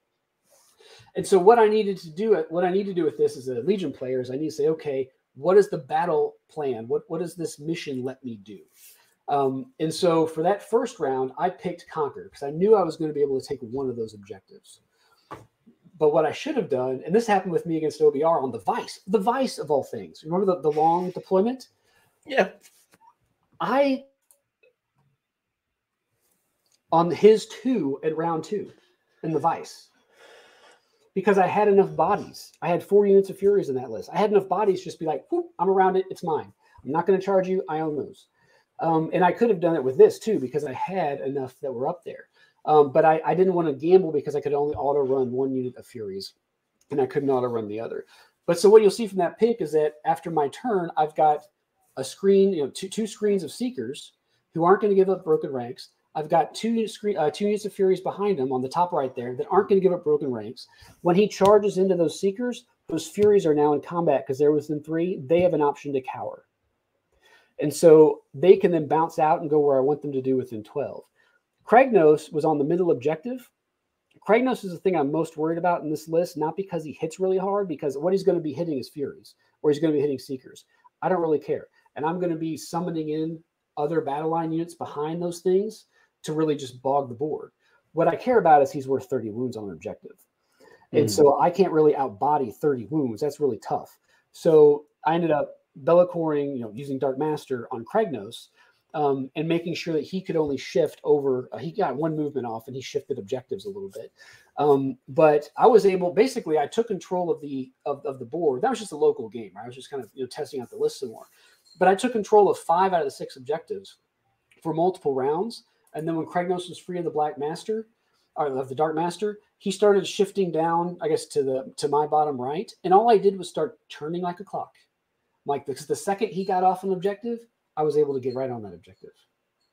And so you need to make sure you keep something. And even if he's on an objective, what I love about Furies is that even if you're on an objective, because it's a 6-inch, it's like a 6 inches all around. It's a 12-inch. It's a 12-inch radius, 6-inch diameter, 12-inch radius.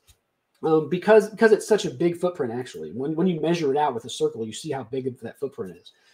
If you want to stop Furies from taking that, you have to have something here on that objective, something here on that objective, something here on that objective, right? You really have to zone out the objective, or I'm going to get that unit of 12 on there somehow, and I'm going to take it from you. And I'm not going to get in combat, so you're not going to be able to kill that unit. But it's an entirely different way to play the game. Like, it takes thinking about and getting into. That's why I didn't just go to this list when I started playing Legion of the First Prince and Bellicor came out. I kind of slowly, the 3BT list with the piling in 6 and all that, kind of shifted me to this. And over time, this is what I've arrived at. And it's super strong. And it's counterintuitive. I keep saying this word. It's counterintuitive because when you get close to an opponent, you want to charge. Mm-hmm. When someone is in combat, you want to fight. You don't want to retreat. What you're really doing is you're pulling back from those instincts to go, right, well, if someone's coming for me, especially Kragnos, especially Mega Gargants, where you don't often have the bodies to outmatch them, you can retreat or you can kind of zone out. And I've said this to a few people in the past. The best way to beat Mega Gargants is to not let them on the objective in the first place, because you're not going to have the body. So if you can screen the objective, the fact that you then have the ability to then try to dance out of combat. So especially when they buff up, their finest hour, all out attack, they do some certain command ability, you can pull back those resources by getting out of combat, retreating, getting, all that good stuff, right? So, exactly. And even zoning as well. Like, they want to go kill Bellicor. Well, cool. You've zoned up the board. You've clogged up that they've got to kill the chaff, the flesh hounds, the seekers, the furies, the whatever. Yep. And the fact that furies as well are not battle line means that you don't give up broken ranks. So again, you keep denying your opponent those juicy objective victory points. Yeah, and that picture, what it showed too, is that I've got Seekers, I've got 4 units of Furies, my battle line's back here, right? You have got to get through all of that to get to the battle line. And I can always cower Furies out to have them screened. And because they're 2 wounds apiece, it's 24 wounds, they'll take a hit and then survive, and then I'll do, Inspiring Presence and all the bring back models. And so they'll just come right back out and do their thing again. It's very counterintuitive for some people. And so again, when I'm listening to reviews of, War Scrolls and the amount of attacks and the rend and the damage, and I'm like, what's the movement? All right. That's all I really care. And if they kill Seekers, like, my Seekers are there to die, right? The Seekers are there to lock you up for a turn, because it took 1 whole turn just to get through Seekers. That's 1 out of 5 turns. That's 1/5 of the game just to kill 2 units of Seekers. And then you've got to kill Furies that are behind them, right? And then that's another turn. And all that was Dark Mastered for 2 turns in a row because I gave it away. And so we were on turn 3 to 4. I had bottom of 4 and bottom of 3, and I won priority. And I looked at the board and I said, you know what? This is actually exactly how I want it. You go. I gave him the turn because the board state was perfect for me. I wanted to use my turn to react to how he changed the board state. And so it's just a very reactive army. And it's one where, like I said, my turns can just be boom, outside of 3, outside of 3, outside of 3, outside of 3. I'm done. Any advice for anyone who wants to get Furies? Because I'm seeing in the chat, and something that I've even seen people, a big barrier to entry is getting this many Furies on a list, right? How do you go out and buy them? And 3D printing is certainly one. I appreciate that some people play at Games Workshop. They want to play it like the Warhammer Open, so that might not be an option for you. Obviously, you can get people to 3D print if you don't own a resin printer. Yeah. Outside of that, do you have any other advice for getting Furies, especially this many? I think it's the quantity that would be a massive barrier to somebody. Yeah, I think when I sent you the first 48 Furies list, Coach, your reaction was, why do you have so many? And I said, because I wanted to play this list. I also may have said, you're insane. Yep, I think that was probably said. And I'll own that. I'm cool with it.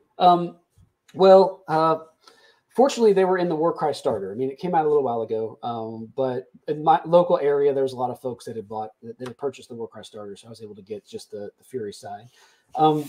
There are, they're in the Warcry Chaotic Beast box, so that's going to give you, if you just buy those, it's going to give you a bunch of Raptrixes, which aren't as good. But some folks I see in the LFP chat have talked about taking the Raptorixes and the Furies and swapping enough body parts and kit bashing so you can get 12 out of it, to where you're using all GW stuff and there's enough of each within each of them in order to allow you to get 12 out of the box. Yeah, it is tricky. It's tricky to get this number. I've taken a look at various websites, just kind of watch the price, see where they sometimes you'll get them really cheap. But hopefully GW will release them as a standalone. One thing that I do want to point out is the base size of them. So, and this has been something that's kind of been discussed quite a bit in the LFP chat, and we've all talked this through, and I've talked to TOs about it, and this is what I've gotten from TOs. So they come in the Warcry box. They come with 32 mil bases, but the base size FAQ has them on 25 mils. So this new sculpt came out with the Warcry box, the first starter, and it came out in I think it was 2019. 19, I think it was. The base FAQ was revised in January of 2021.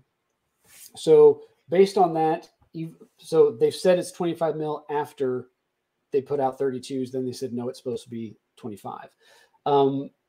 There's other things like this, like Festus the Leech Lord, I think is supposed to be on a 40, and he comes with a 32. Mork's Mushroom is supposed to be on, they changed it after it was already released. I know that Nathan was complaining of Honest Wargamer about having to rebase his. But people said, what about Be'lakor, right? Be'lakor in the base FAQ is on the smaller base, but he got a new sculpt since the last update. Yes. So because he got a new sculpt since the last update, he would be on that new sculpt's base. The Furies, their sculpt happened before the last update, which has them on 25. So every TO I've talked to has said 25s. And so I've been putting mine on 25s, and if they do go to 32s, that's going to be easy to do because just pop the 25 on a 32, you're good to go. But as of now, every TO that I've talked to has said the base size FAQ is what we're going to go with. Yeah, and it's actually better. It's actually better because you've got 12 25 mil models, so you can actually do base to base stringing, and still be coherent. Yeah, it's a lot easier for coherency and just movement in general. Yeah. As a TO, my natural is to look at what the FAQ says and what the current basing size is, unless there's a strong argument otherwise. So yeah, I'm happy to go 25s. And a couple of good options could be Canary. I actually converted some. I converted some flying squigs recently. The Canary wings are the exact same wings. Well, that's what I did was I was able to find someone who was selling bits, and I actually just only bought the wings. Also, the Dark Eldar, they've got like some flying Drukhari type things, and they come with like 12 wings for 6 models. So there's actually robotic. I think they've got like 6 like feathered wings and 6 like robotic. There's a whole bunch of like wings, right? But again, you can get there's a whole bunch of kit bashing, and it's very easy to do if you can get like Canary wings. So if you're someone who wants to create a thematic type of Fury. Yeah. And I would always go, as I mentioned, I'd go with units of 12 instead of 6 because 12 can take a hit and you've got enough there to bring back. And the list is like I mentioned, it's very much not the typical, I'm going to go in and kill, because kill points don't matter anymore. When you play a tournament, it's all about, you break down objectives. Who completed all their objectives, and then you just serve ties on that. The amount of enemy units you've killed does not factor in any way, shape, or form into the who wins the game. And so kill points are not measured. They're not even a tiebreaker. It's win or loss. How many grand battle tactics did you score out of your 5? Did you score your grand strategy? Some people count like how many monsters you kill, but then it's like strength of schedule, like literally kill points is not even recorded. So yeah, exactly. This plays to your strength. Yeah. And being able to win a game without killing a single enemy unit just feels so good. I'll bring up your other picture as well. I think I'd be remiss because you clearly went to the effort of sharing me a bunch of pictures. Talk to me about your deployment here. So the deployment's on the left, and the after top 1 move is on the right. So you can see this is the 20 horror list that we looked at first. And so Soulscream Bridge brought them up, and so they're up at the middle of the objectives right now. And this is the one that we played the mission from the core rules where it has the 3 in the middle, but it has 1 on each end. I forget what the name is called now. I think it begins with an R. First Blood? No, it's not First Blood. No, it's from the core book. What is it? It's all good. It's all good. But it's basically 3 in the middle, but it's got 1 in each deployment or at the end. And so I just brought the pinks up, and I used this Soul Scream Bridge as because I know you have to do the Soul Scream Bridge movement at the start of your movement phase. So he's not going to be able to use it to his advantage because he's going to have to move to it before he can even use it. So I use it as sort of a blocker to stop Catacross from coming in. And got Bellicor up there. The Furies are blocking on the far left. Furies are blocking on the far right. This is only 3 units of 12. And then you've got the one in the middle. I ended up using Bellicor's Dark Master on this later in the game when he tried to kill the Blue Scribes because OBR has a way to get battle tactics from White Dwarf that I don't have access to, which is kind of upsetting. I'm not miffed at all, GW. But he was trying to kill the Blue Scribes. I think it was the Tithe Demands, I think is the name of it. It's kill an enemy hero on the battlefield.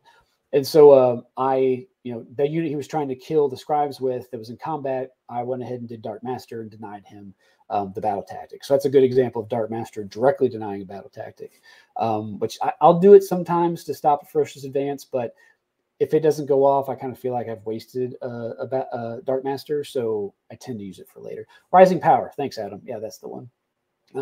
So here you can see, just like the other one, I mean, it's not as fast as the other one, but top of 1, I've just taken over. My whole army's just shifted up. Just everything's up there.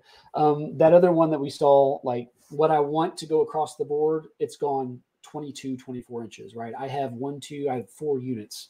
Yeah, I've got 4 units that have gone 22 inches. And I've just got him locked in his deployment. And then I've got all the bodies behind that are up at the middle of the board. And so one of the ways that this army, I think, controls is not only through Dark Master, but also through just board presence. And you're summoning in, Plague Bearers, maybe a unit of pinks, depending on what you need and what you're looking at. But every time you put a unit of, say, Plague Bearers, 20 wounds on the table, you're saying, again, 3-inch bubble around that unit. And it's something they're going to have to chew through. And so this army controls the board in so many different ways other than just Kairos, the Demon Prince. And so I'm glad that people are starting to explore those other areas. Are there any other units that play well to the control style that you haven't already spoken about? Like we've already spoken about Seekers, we've spoken about Furies, we've spoken about Plague Bearers and Pink Horrors and a couple of heroes. Anyone else, like maybe outside of the native, like, we already know Kairos, we already know the Khorne Demon Prince, anything that you're maybe cooking in the kitchen and maybe quite not ready to take out the oven or... Oh, I can't give away my secrets. I will mention, I mean, I've played with her before. The Mask is a really great control piece. And she's tricky though, because if you're going other than keep something in combat and then probably get stopped, right? I mean, she's 5 wounds. She's got an excellent move, right? She can run and charge. And she can also activate within 6 and pile in an additional 3. And she flies when she piles in. And she's got a 4-up ward on her scroll. She will also reroll hits if the unit has, I think it's 10 or less, movement of 10 or less, and then reroll wounds at movement of 5 or less. There's some sort of breakdown like that based on the enemy's movement. People can look at the war scroll. But these are the things I think about all the time. Right? And so she can do some damage, she can do some work, but she's really good at pinning a unit down. She can take out a unit of 10, little battle line. But she can also lock something in.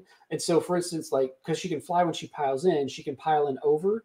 And then when they pile in, they pile in towards her, right? So you can kind of make them pull away from the objective if you want to. What I like to do a lot, Coach, and you mentioned retreating, that people don't retreat a lot. I will very frequently, when I go to pile in, not move. And I will so I'm in combat, right? And I will, I've got one little model within combat, and I'll say, okay, I'm going to pile in, and I won't pile in. I'll attack with that 1, because when I'm piling in, then they're getting more models in, right? Especially if I'm stringing in a unit of Furies, and I've got 1 thing Fury hitting that unit. When I pile in, they get to swing with more. Or if I'm not within range, right, I just won't pile in at all and not get a hit. I'm still within 3, and I don't have to. If I pile in, I have to attack. And there's times where I might not want to kill a unit, so I just won't pile in. So I mean, a lot of people think that you have piling becomes something that you have to do. Like I always pile in, I always attack, and piling in is an optional move. Attacking with all your melee weapons you're armed with is not an optional thing. Like you have to do that. But you can choose not to pile. And I started to really play around more with that piling in as an extra movement phase with the mask and with the 3 Bloodthirster units with the Fury, Unfettered Fury, which gives the 6-inch pile in for Khorne Demons wholly within 16. And you really start seeing how that's its own movement phase, and it allows you to do things or deny certain things if you don't do it. Like I said, I'm kind of not so much about killing other units. And so I've gotten more to the idea that you don't always have to pile in. Which is 100% what you're focused on, right? People always pile in because they want to do max damage. But if that's not important, and again, like why would I not charge my Seekers into combat and still lock you up? Well, the answer is that you're going to come in, you're going to advance a little bit and give you an extra up to 3 inches. You're going to clear one of those units. So yes, 100% agree with you. Massive love to Bill the Marine. Thanks for joining up as a member. Greatly appreciated. A couple of other things that I think is really worth calling out. Jerome had said the contorted epitome. I really like the contorted epitome. Another one that came up, I can't remember where it was. The Changeling. Yeah, Adam mentioned the Changeling. Yeah, it's Adam. Like the Changeling is a great little piece. So that game that he's talking about was the one where he was the OBR player where I won without killing an enemy unit. And so the Changeling was in that list. It was a 48 Fury list with the Changeling in it. And I ended up playing it for that event that day, and it really didn't do what I wanted it to do, especially because pinks are a prime target. You're going to summon a unit of 5 pinks off of him, and that's going to possibly give up a victory point. He's going to be within 9 in order to be able to give -1 to hit, -1 to or half movement. But invariably, whatever you're giving that to is just going to move to him anyway. It's going to half move is fine, then it's going to charge, and it's just going to kill him. So he can keep something down for maybe a turn. He's no longer the summoning platform he used to be. And in that game against OBR with Adam, because I dropped him back in his deployment, he ended up getting the tithe demands and getting 2 victory points for his battle tactic. So I ended up shifting. I was like, let me see what else I can do. And I ended up going with just the 2 heroes that have the incredible movement, the incredible speed. And in fact, next time I play the Vice, because with Be'lakor, that list of 48 Furies that you showed, I'll have Be'lakor and I'll have the Blue Scribes in the back within 6 to cap those at deployment. And then they can just move up. Because the Plague Bearers go so slow, I can have them.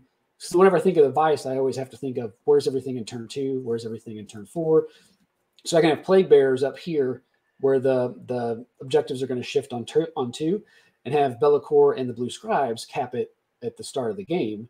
And then they've got 14 and 16-inch movement. They can come up in the middle of Plague Bearers sort of piddling around the back, moving 4 inches. So it's that sort of thing and then of course I've got to think, what are my battle tactics? What am I going to do each round? And am I going to be able to kill something in order to get one of the 3, or do I have to rely on the 5? So there's a lot of thought that goes into this, but it's really, really rewarding. And so much so, even more so with that first list, that 48 Furies list with 2 units of 10 Plague Bearers, the 48 Furies, the 2 units of Seekers, Be'lakor, and the Blue Scribes, the players come up, they're like, what am I going to attack? Like, what do I target? They don't want to waste an attack on any of those things, right? Those things are just not interesting. They're not attractive. And yet I'm forcing them to waste their attack phase or their movement phase and their charge phase to get into those things they don't want to get into. A couple of other ones I'd call out. I mentioned earlier the Sloppy Bilepiper, I think, is a good option. Another one that I haven't spoken about at all that I think is a very good option is a base of Nurglings. Yeah, Nurglings are interesting. They are going to get the 6-up, the Legion's Wide Ward, which is nice. Are they they're not limited to deployment or to enemy territory, are they? It's just and this is exactly the reason why I like them, because instead of deploying them on the table, you can deploy them in reserve. They're off board, and the way you bring them on is so long that it is outside of your territory. So it has to be, I think, at least 3 inches outside. It has to be outside your territory, within 3 inches of a terrain feature, and outside of 9. Yeah. So and what I love about them as well is in the battle shock phase, they heal all wounds allocated to them. So if someone doesn't kill the whole base, it just fully heals up. Yeah, and that's, I mean, I think that's a good possibility. My only, because I've looked at them, and I think the only reason that I didn't go with them is because I'm running Be'lakor as the general, and so they're not going to do any returns on the 3-up. And they're 105 points compared to 6 Furies at 95 points. And so when I look at what I can do with the 6 Furies, how they're so mobile, because everything in my list moves, except for Plague Bears, moves. Like Hounds are 8 inches. And in fact, with that list, I think I had Prize Sorcery. I could go Broken Ranks and just keep the Hounds in the back and have them move out of danger. But everything does move really quickly. And so once they're down, they're down. They're a good roadblock, but I think for me and the way that I'm playing with Be'lakor as a general, I think that Furies play the role of roadblock much better because of the return and because of the cower, so that they can move out. I can see them having some play, especially if you can get something else up there to back them up, or maybe a unit of 6. Yeah. But if I'm bringing a unit of 6 Nurglings, I'd rather have a unit of 12 Furies. So. Yeah, I'm not Furies versus Nurglings. Like I'm not debating that at all. I'm giving some options, especially if people are thinking other. The other one as well. If you've got them, yeah. And another thing that Mike, I don't know if you've got any thoughts on this one, and I want to get to Jerome's question in a sec. Playing the other side of the fence here. What about Screamers? Screamers are fast. Screamers are fast. They're pretty cheap too. Like, they're cheap because no one uses them. Yeah, they're 100 points, I believe, for 3. For 3 of them. Yeah, so you're I think the issue for me is that because I have Furies already, and because I'm running Be'lakor as the general, everything in that slot, or that fast attack slot, if you will, if we're talking 40K, is getting compared to Furies, and they're not gonna pass that test. If you're not running Be'lakor as the general, and if you don't have Furies, I think Screamers and Nurglings are excellent options. If you're running a 5-up Ruinous Aura and you've got your heroes that you want to protect, and you want to throw these things out there to clog up the board and make them deal with it, I think that's a perfectly viable strategy. You're just not going to get the bounce back with D3, but then again, you're going to lose the Ruinous Aura. So you can come at this in multiple ways. And that sounds like, I mean, I think I've got like 22 Screamers on the shelf that actually took time to paint because I was running Screamer spam in Zeech. So that gives you an idea of where my premiering goes.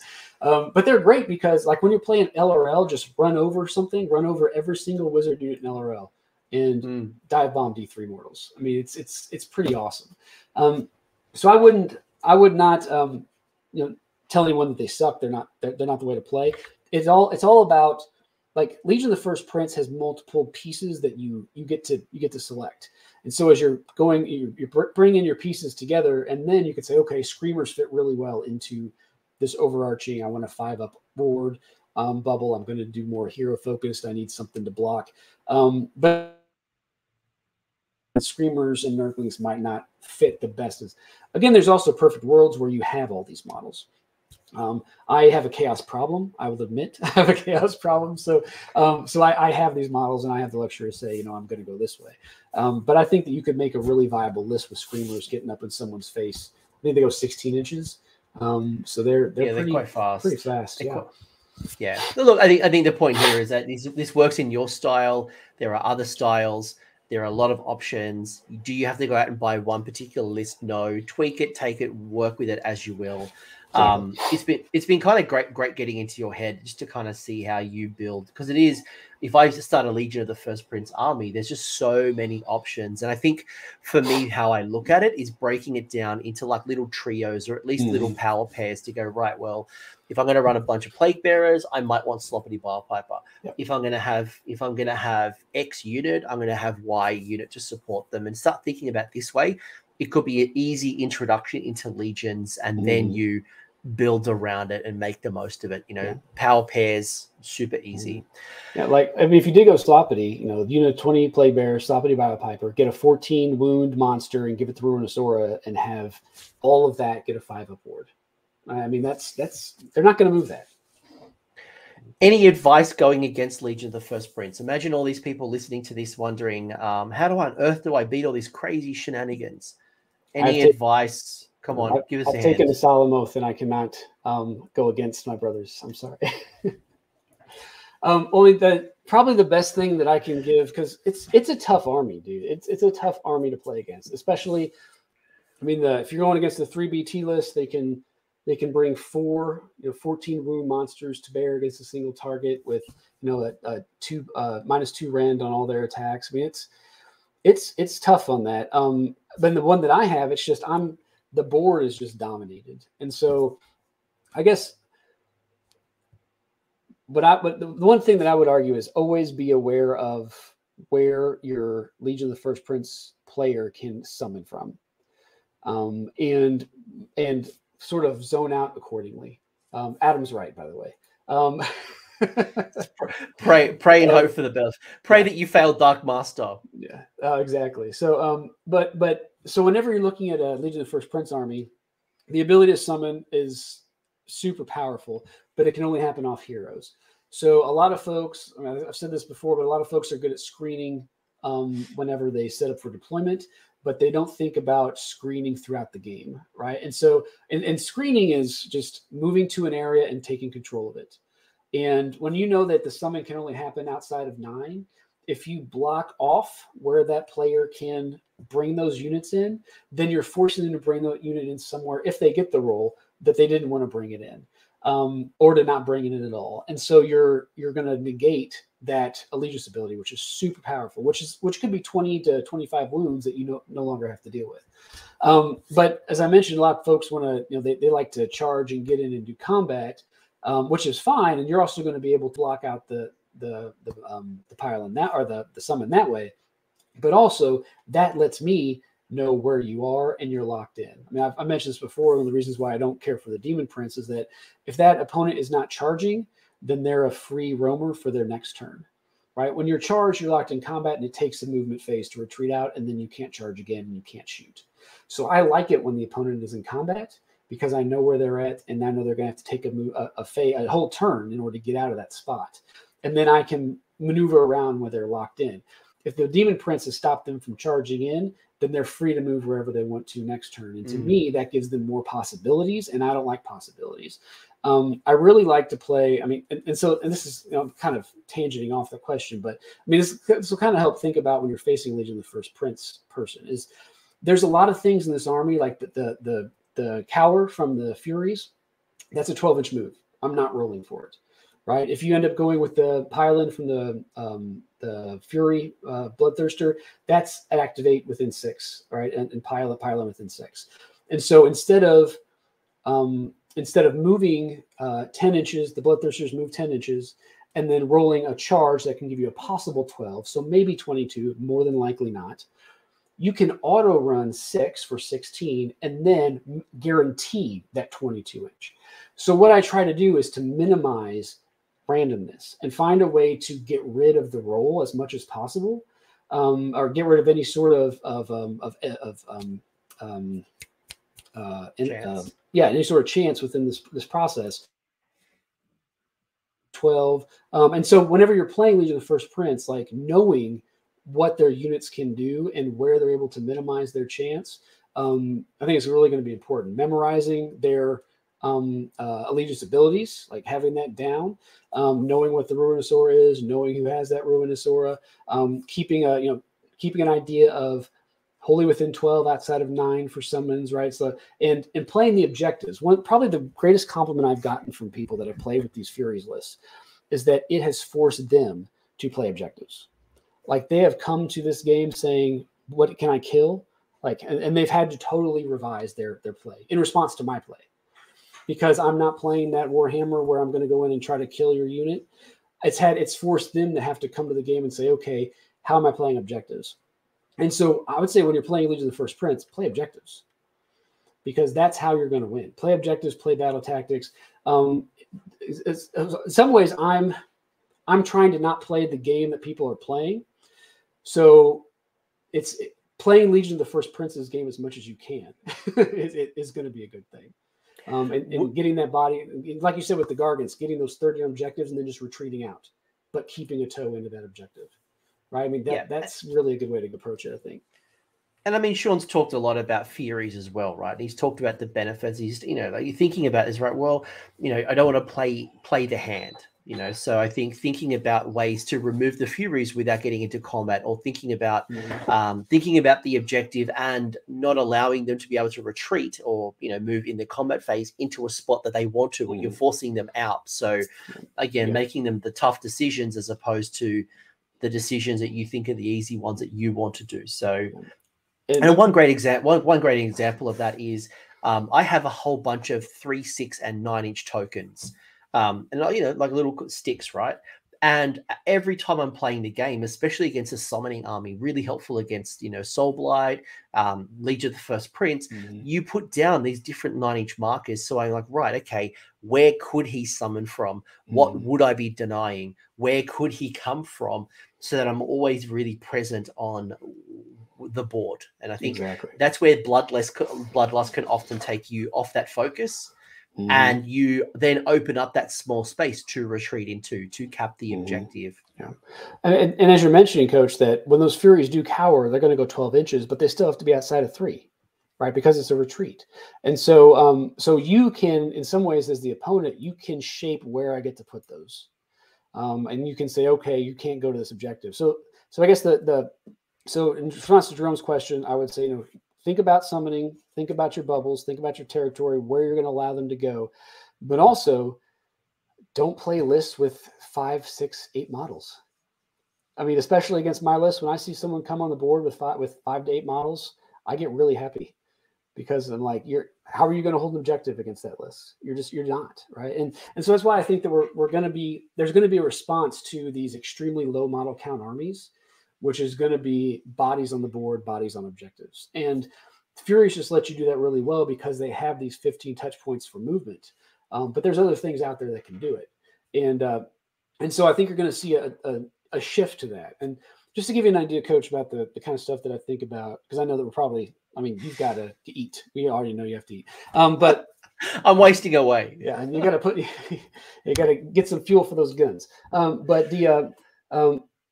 So like Savage Gains, for instance, I'm thinking through Savage Gains, because Savage Gains shows up in a lot of tournament packs, right? 1, 2 on the middle, 2 points for each of those, 1 for yours, 4 for your opponents. And I'm thinking, okay, dragons lists, right? You see that current list we've seen, unit of 4 dragons, unit of 2 dragons, was another second unit of 4 dragons, I think it is. Usually it's 2 plus a Nitroconus. The Nitroconus. Yeah. So they're going to bring a unit of 4 down. Okay, so I was actually talking through this with Jim a little while ago when he was going to have to face one of these lists. So if they take top of 1, which they probably will, because they're going to have 1 drop, so they're going to come all the way down. So how do I deal with this? Well, for me, I would have my 2 units of Seekers lined up to protect, and then I would have units of Furies behind them within 3. Right. And so they come down, they do their deal, they charge into my Seekers, they kill my Seekers. And then I would have Plague Bearers lined up behind, all 20 bodies on that objective. So I've got unit of Furies, unit of Furies, and then underneath them another unit of Furies, all so that they're within 3 when they charge. So they've wiped out the Seekers. I've got 20 Plague Bearers on there. They're not taking it from me because they're only 5 models apiece. And every single bounce. Most of these dragon lists don't have enough bodies. So I am now going to shift 24 and 24 Furies up onto those middle objectives. You can actually react and give them only 1 victory point off objectives, top of 1, because they score theirs. They haven't taken yours, and you can possibly take the ones on the side from them because they haven't put enough bodies on there because the Furies have moved. So they've taken top of 1. They've only scored 1 victory point with their dragon lists. And now you've got a possible double turn, and you still have Dark Master in reserve. Or if you end up going top of 1 on Savage Gains, you could line up your 2 units of 5 Seekers, so they're pointed up, and then you can just run them up to their main, because they have to be that that objective is on the line of their deployment, and you've got within 6. So even if they have something right there, you have to be outside of 3, but there's still another 3 inches that count for that objective. You could line up all 10 of those Seekers. And you could also auto-run a unit of Furies. You could take their objective top of 1, outbody them, and score 4 points. So these are the kind of things you can do with this sort of movement. And the other part to the benefit of what you're talking about, other than the movement, is the fact that wound density, and I think that's probably the key to this, is its wound density, whether it's going to be armies that heal really quickly. Again, that's why we've seen things like zombies become popular in Soul by Gravelords. There's a Nurgle stuff. Nighthaunt list recently that did really well with the bounce back. Yeah, absolutely. And why Nagash has become popular in Nighthaunt, because it's a really super durable hero that can start bringing bodies. You've got that resiliency, right? The ward resiliency from Nurgle and from Nighthaunt, or you're playing just pure bodies like Skaven and Gitz. And it doesn't matter how many mortal wounds you put out through the Dragon Breaths, it's not nearly enough. And you play in that space really well through the Plague Bearers, through the Pink Horrors, and things like, you got a lot of, and you're bringing back a lot of bodies, so you've got wound density as well. So again, one of the reasons why you're well positioned in the meta. But I think ultimately, if I start to kind of wrap things up, there's definitely a lot of great play style, and your list is one as many. The current list that's most popular, again, we talked about it, Be'lakor, the Bloodthirster, the Khorne Demon Prince, Kairos. It still works really well. But you've got the Great Unclean One. I think there's some play there with the Great Unclean One. You've got lists like yours, which is very much about movement and things like that. There is so many cool ways you can build this, whether it's competitive or it's using your existing force. And that's what I love about this. Yeah. The Legion's got just so much play. And, I was using the 4 units of 12 Furies before the hunt came out. And now the hunt just kind of reinforce that this is the route that I'm going to go. I am kind of a little nervous though, Coach, because now everyone knows my thinking and my thought process. So like, I'm playing Sean at this tournament. Let me watch. Look, I'm only a small YouTube channel, so people probably haven't even seen this video. So don't worry about it. Like if I was on Warhammer Weekly, that's when I would be really concerned that someone knows my tactics. Sure, most people see the beard and they get scared away anyway. So. Well, if only I didn't share those photos of your deployment. Now people know what's up. Oh yeah. So, but yeah, I would just say, I guess in closing, because I know that you've got stuff to do and so do I, but this has been a great discussion, and I really hope that it has sort of fostered curiosity in folks about what this allegiance can do, because I'm a big proponent of taking something and putting it on the table and figuring it out and just testing it over and over. And I hope that as the allegiance has been out for a little while, and people have started to, they might have started with that net list, but they're grabbing a couple pieces here, a couple pieces here, that we're going to see more folks trying a bunch of new fun stuff. I think people's biggest concern is that because it's within Broken Realms Be'lakor, and again, this is where the primary book is that any minute now, this book will become redundant. And I can fully appreciate if I'm somebody who's like, right, I'm a Tzeentch player, I'm a Slaanesh player, why would I buy X, Y, and Z? I think this book needs to be legitimized somehow. They need to bring out Legion of the First Prince.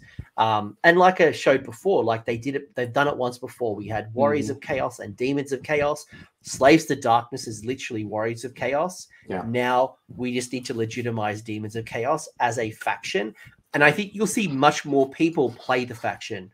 I truly do. I think that's a big barrier to entry for anyone who has to invest into models. Yeah, I think you're right, and I can easily see it slotting into Slaves as like because it really only is. It's like 2 or 3 pages, so I could see it becoming its own sort of sub-faction within. Well, not even a sub-faction of Slaves, just a separate thing within Slaves. Well, then I wouldn't be surprised if Beast of Chaos gets rolled in as well into a Slave. That might be one barrier, but to me, if more people play it and GW sees that there's people that love this, there may be more of an impetus to make sure it continues. So, yeah, I would agree. Any final closing comments that you would share to your people, the Legion of the First Prince?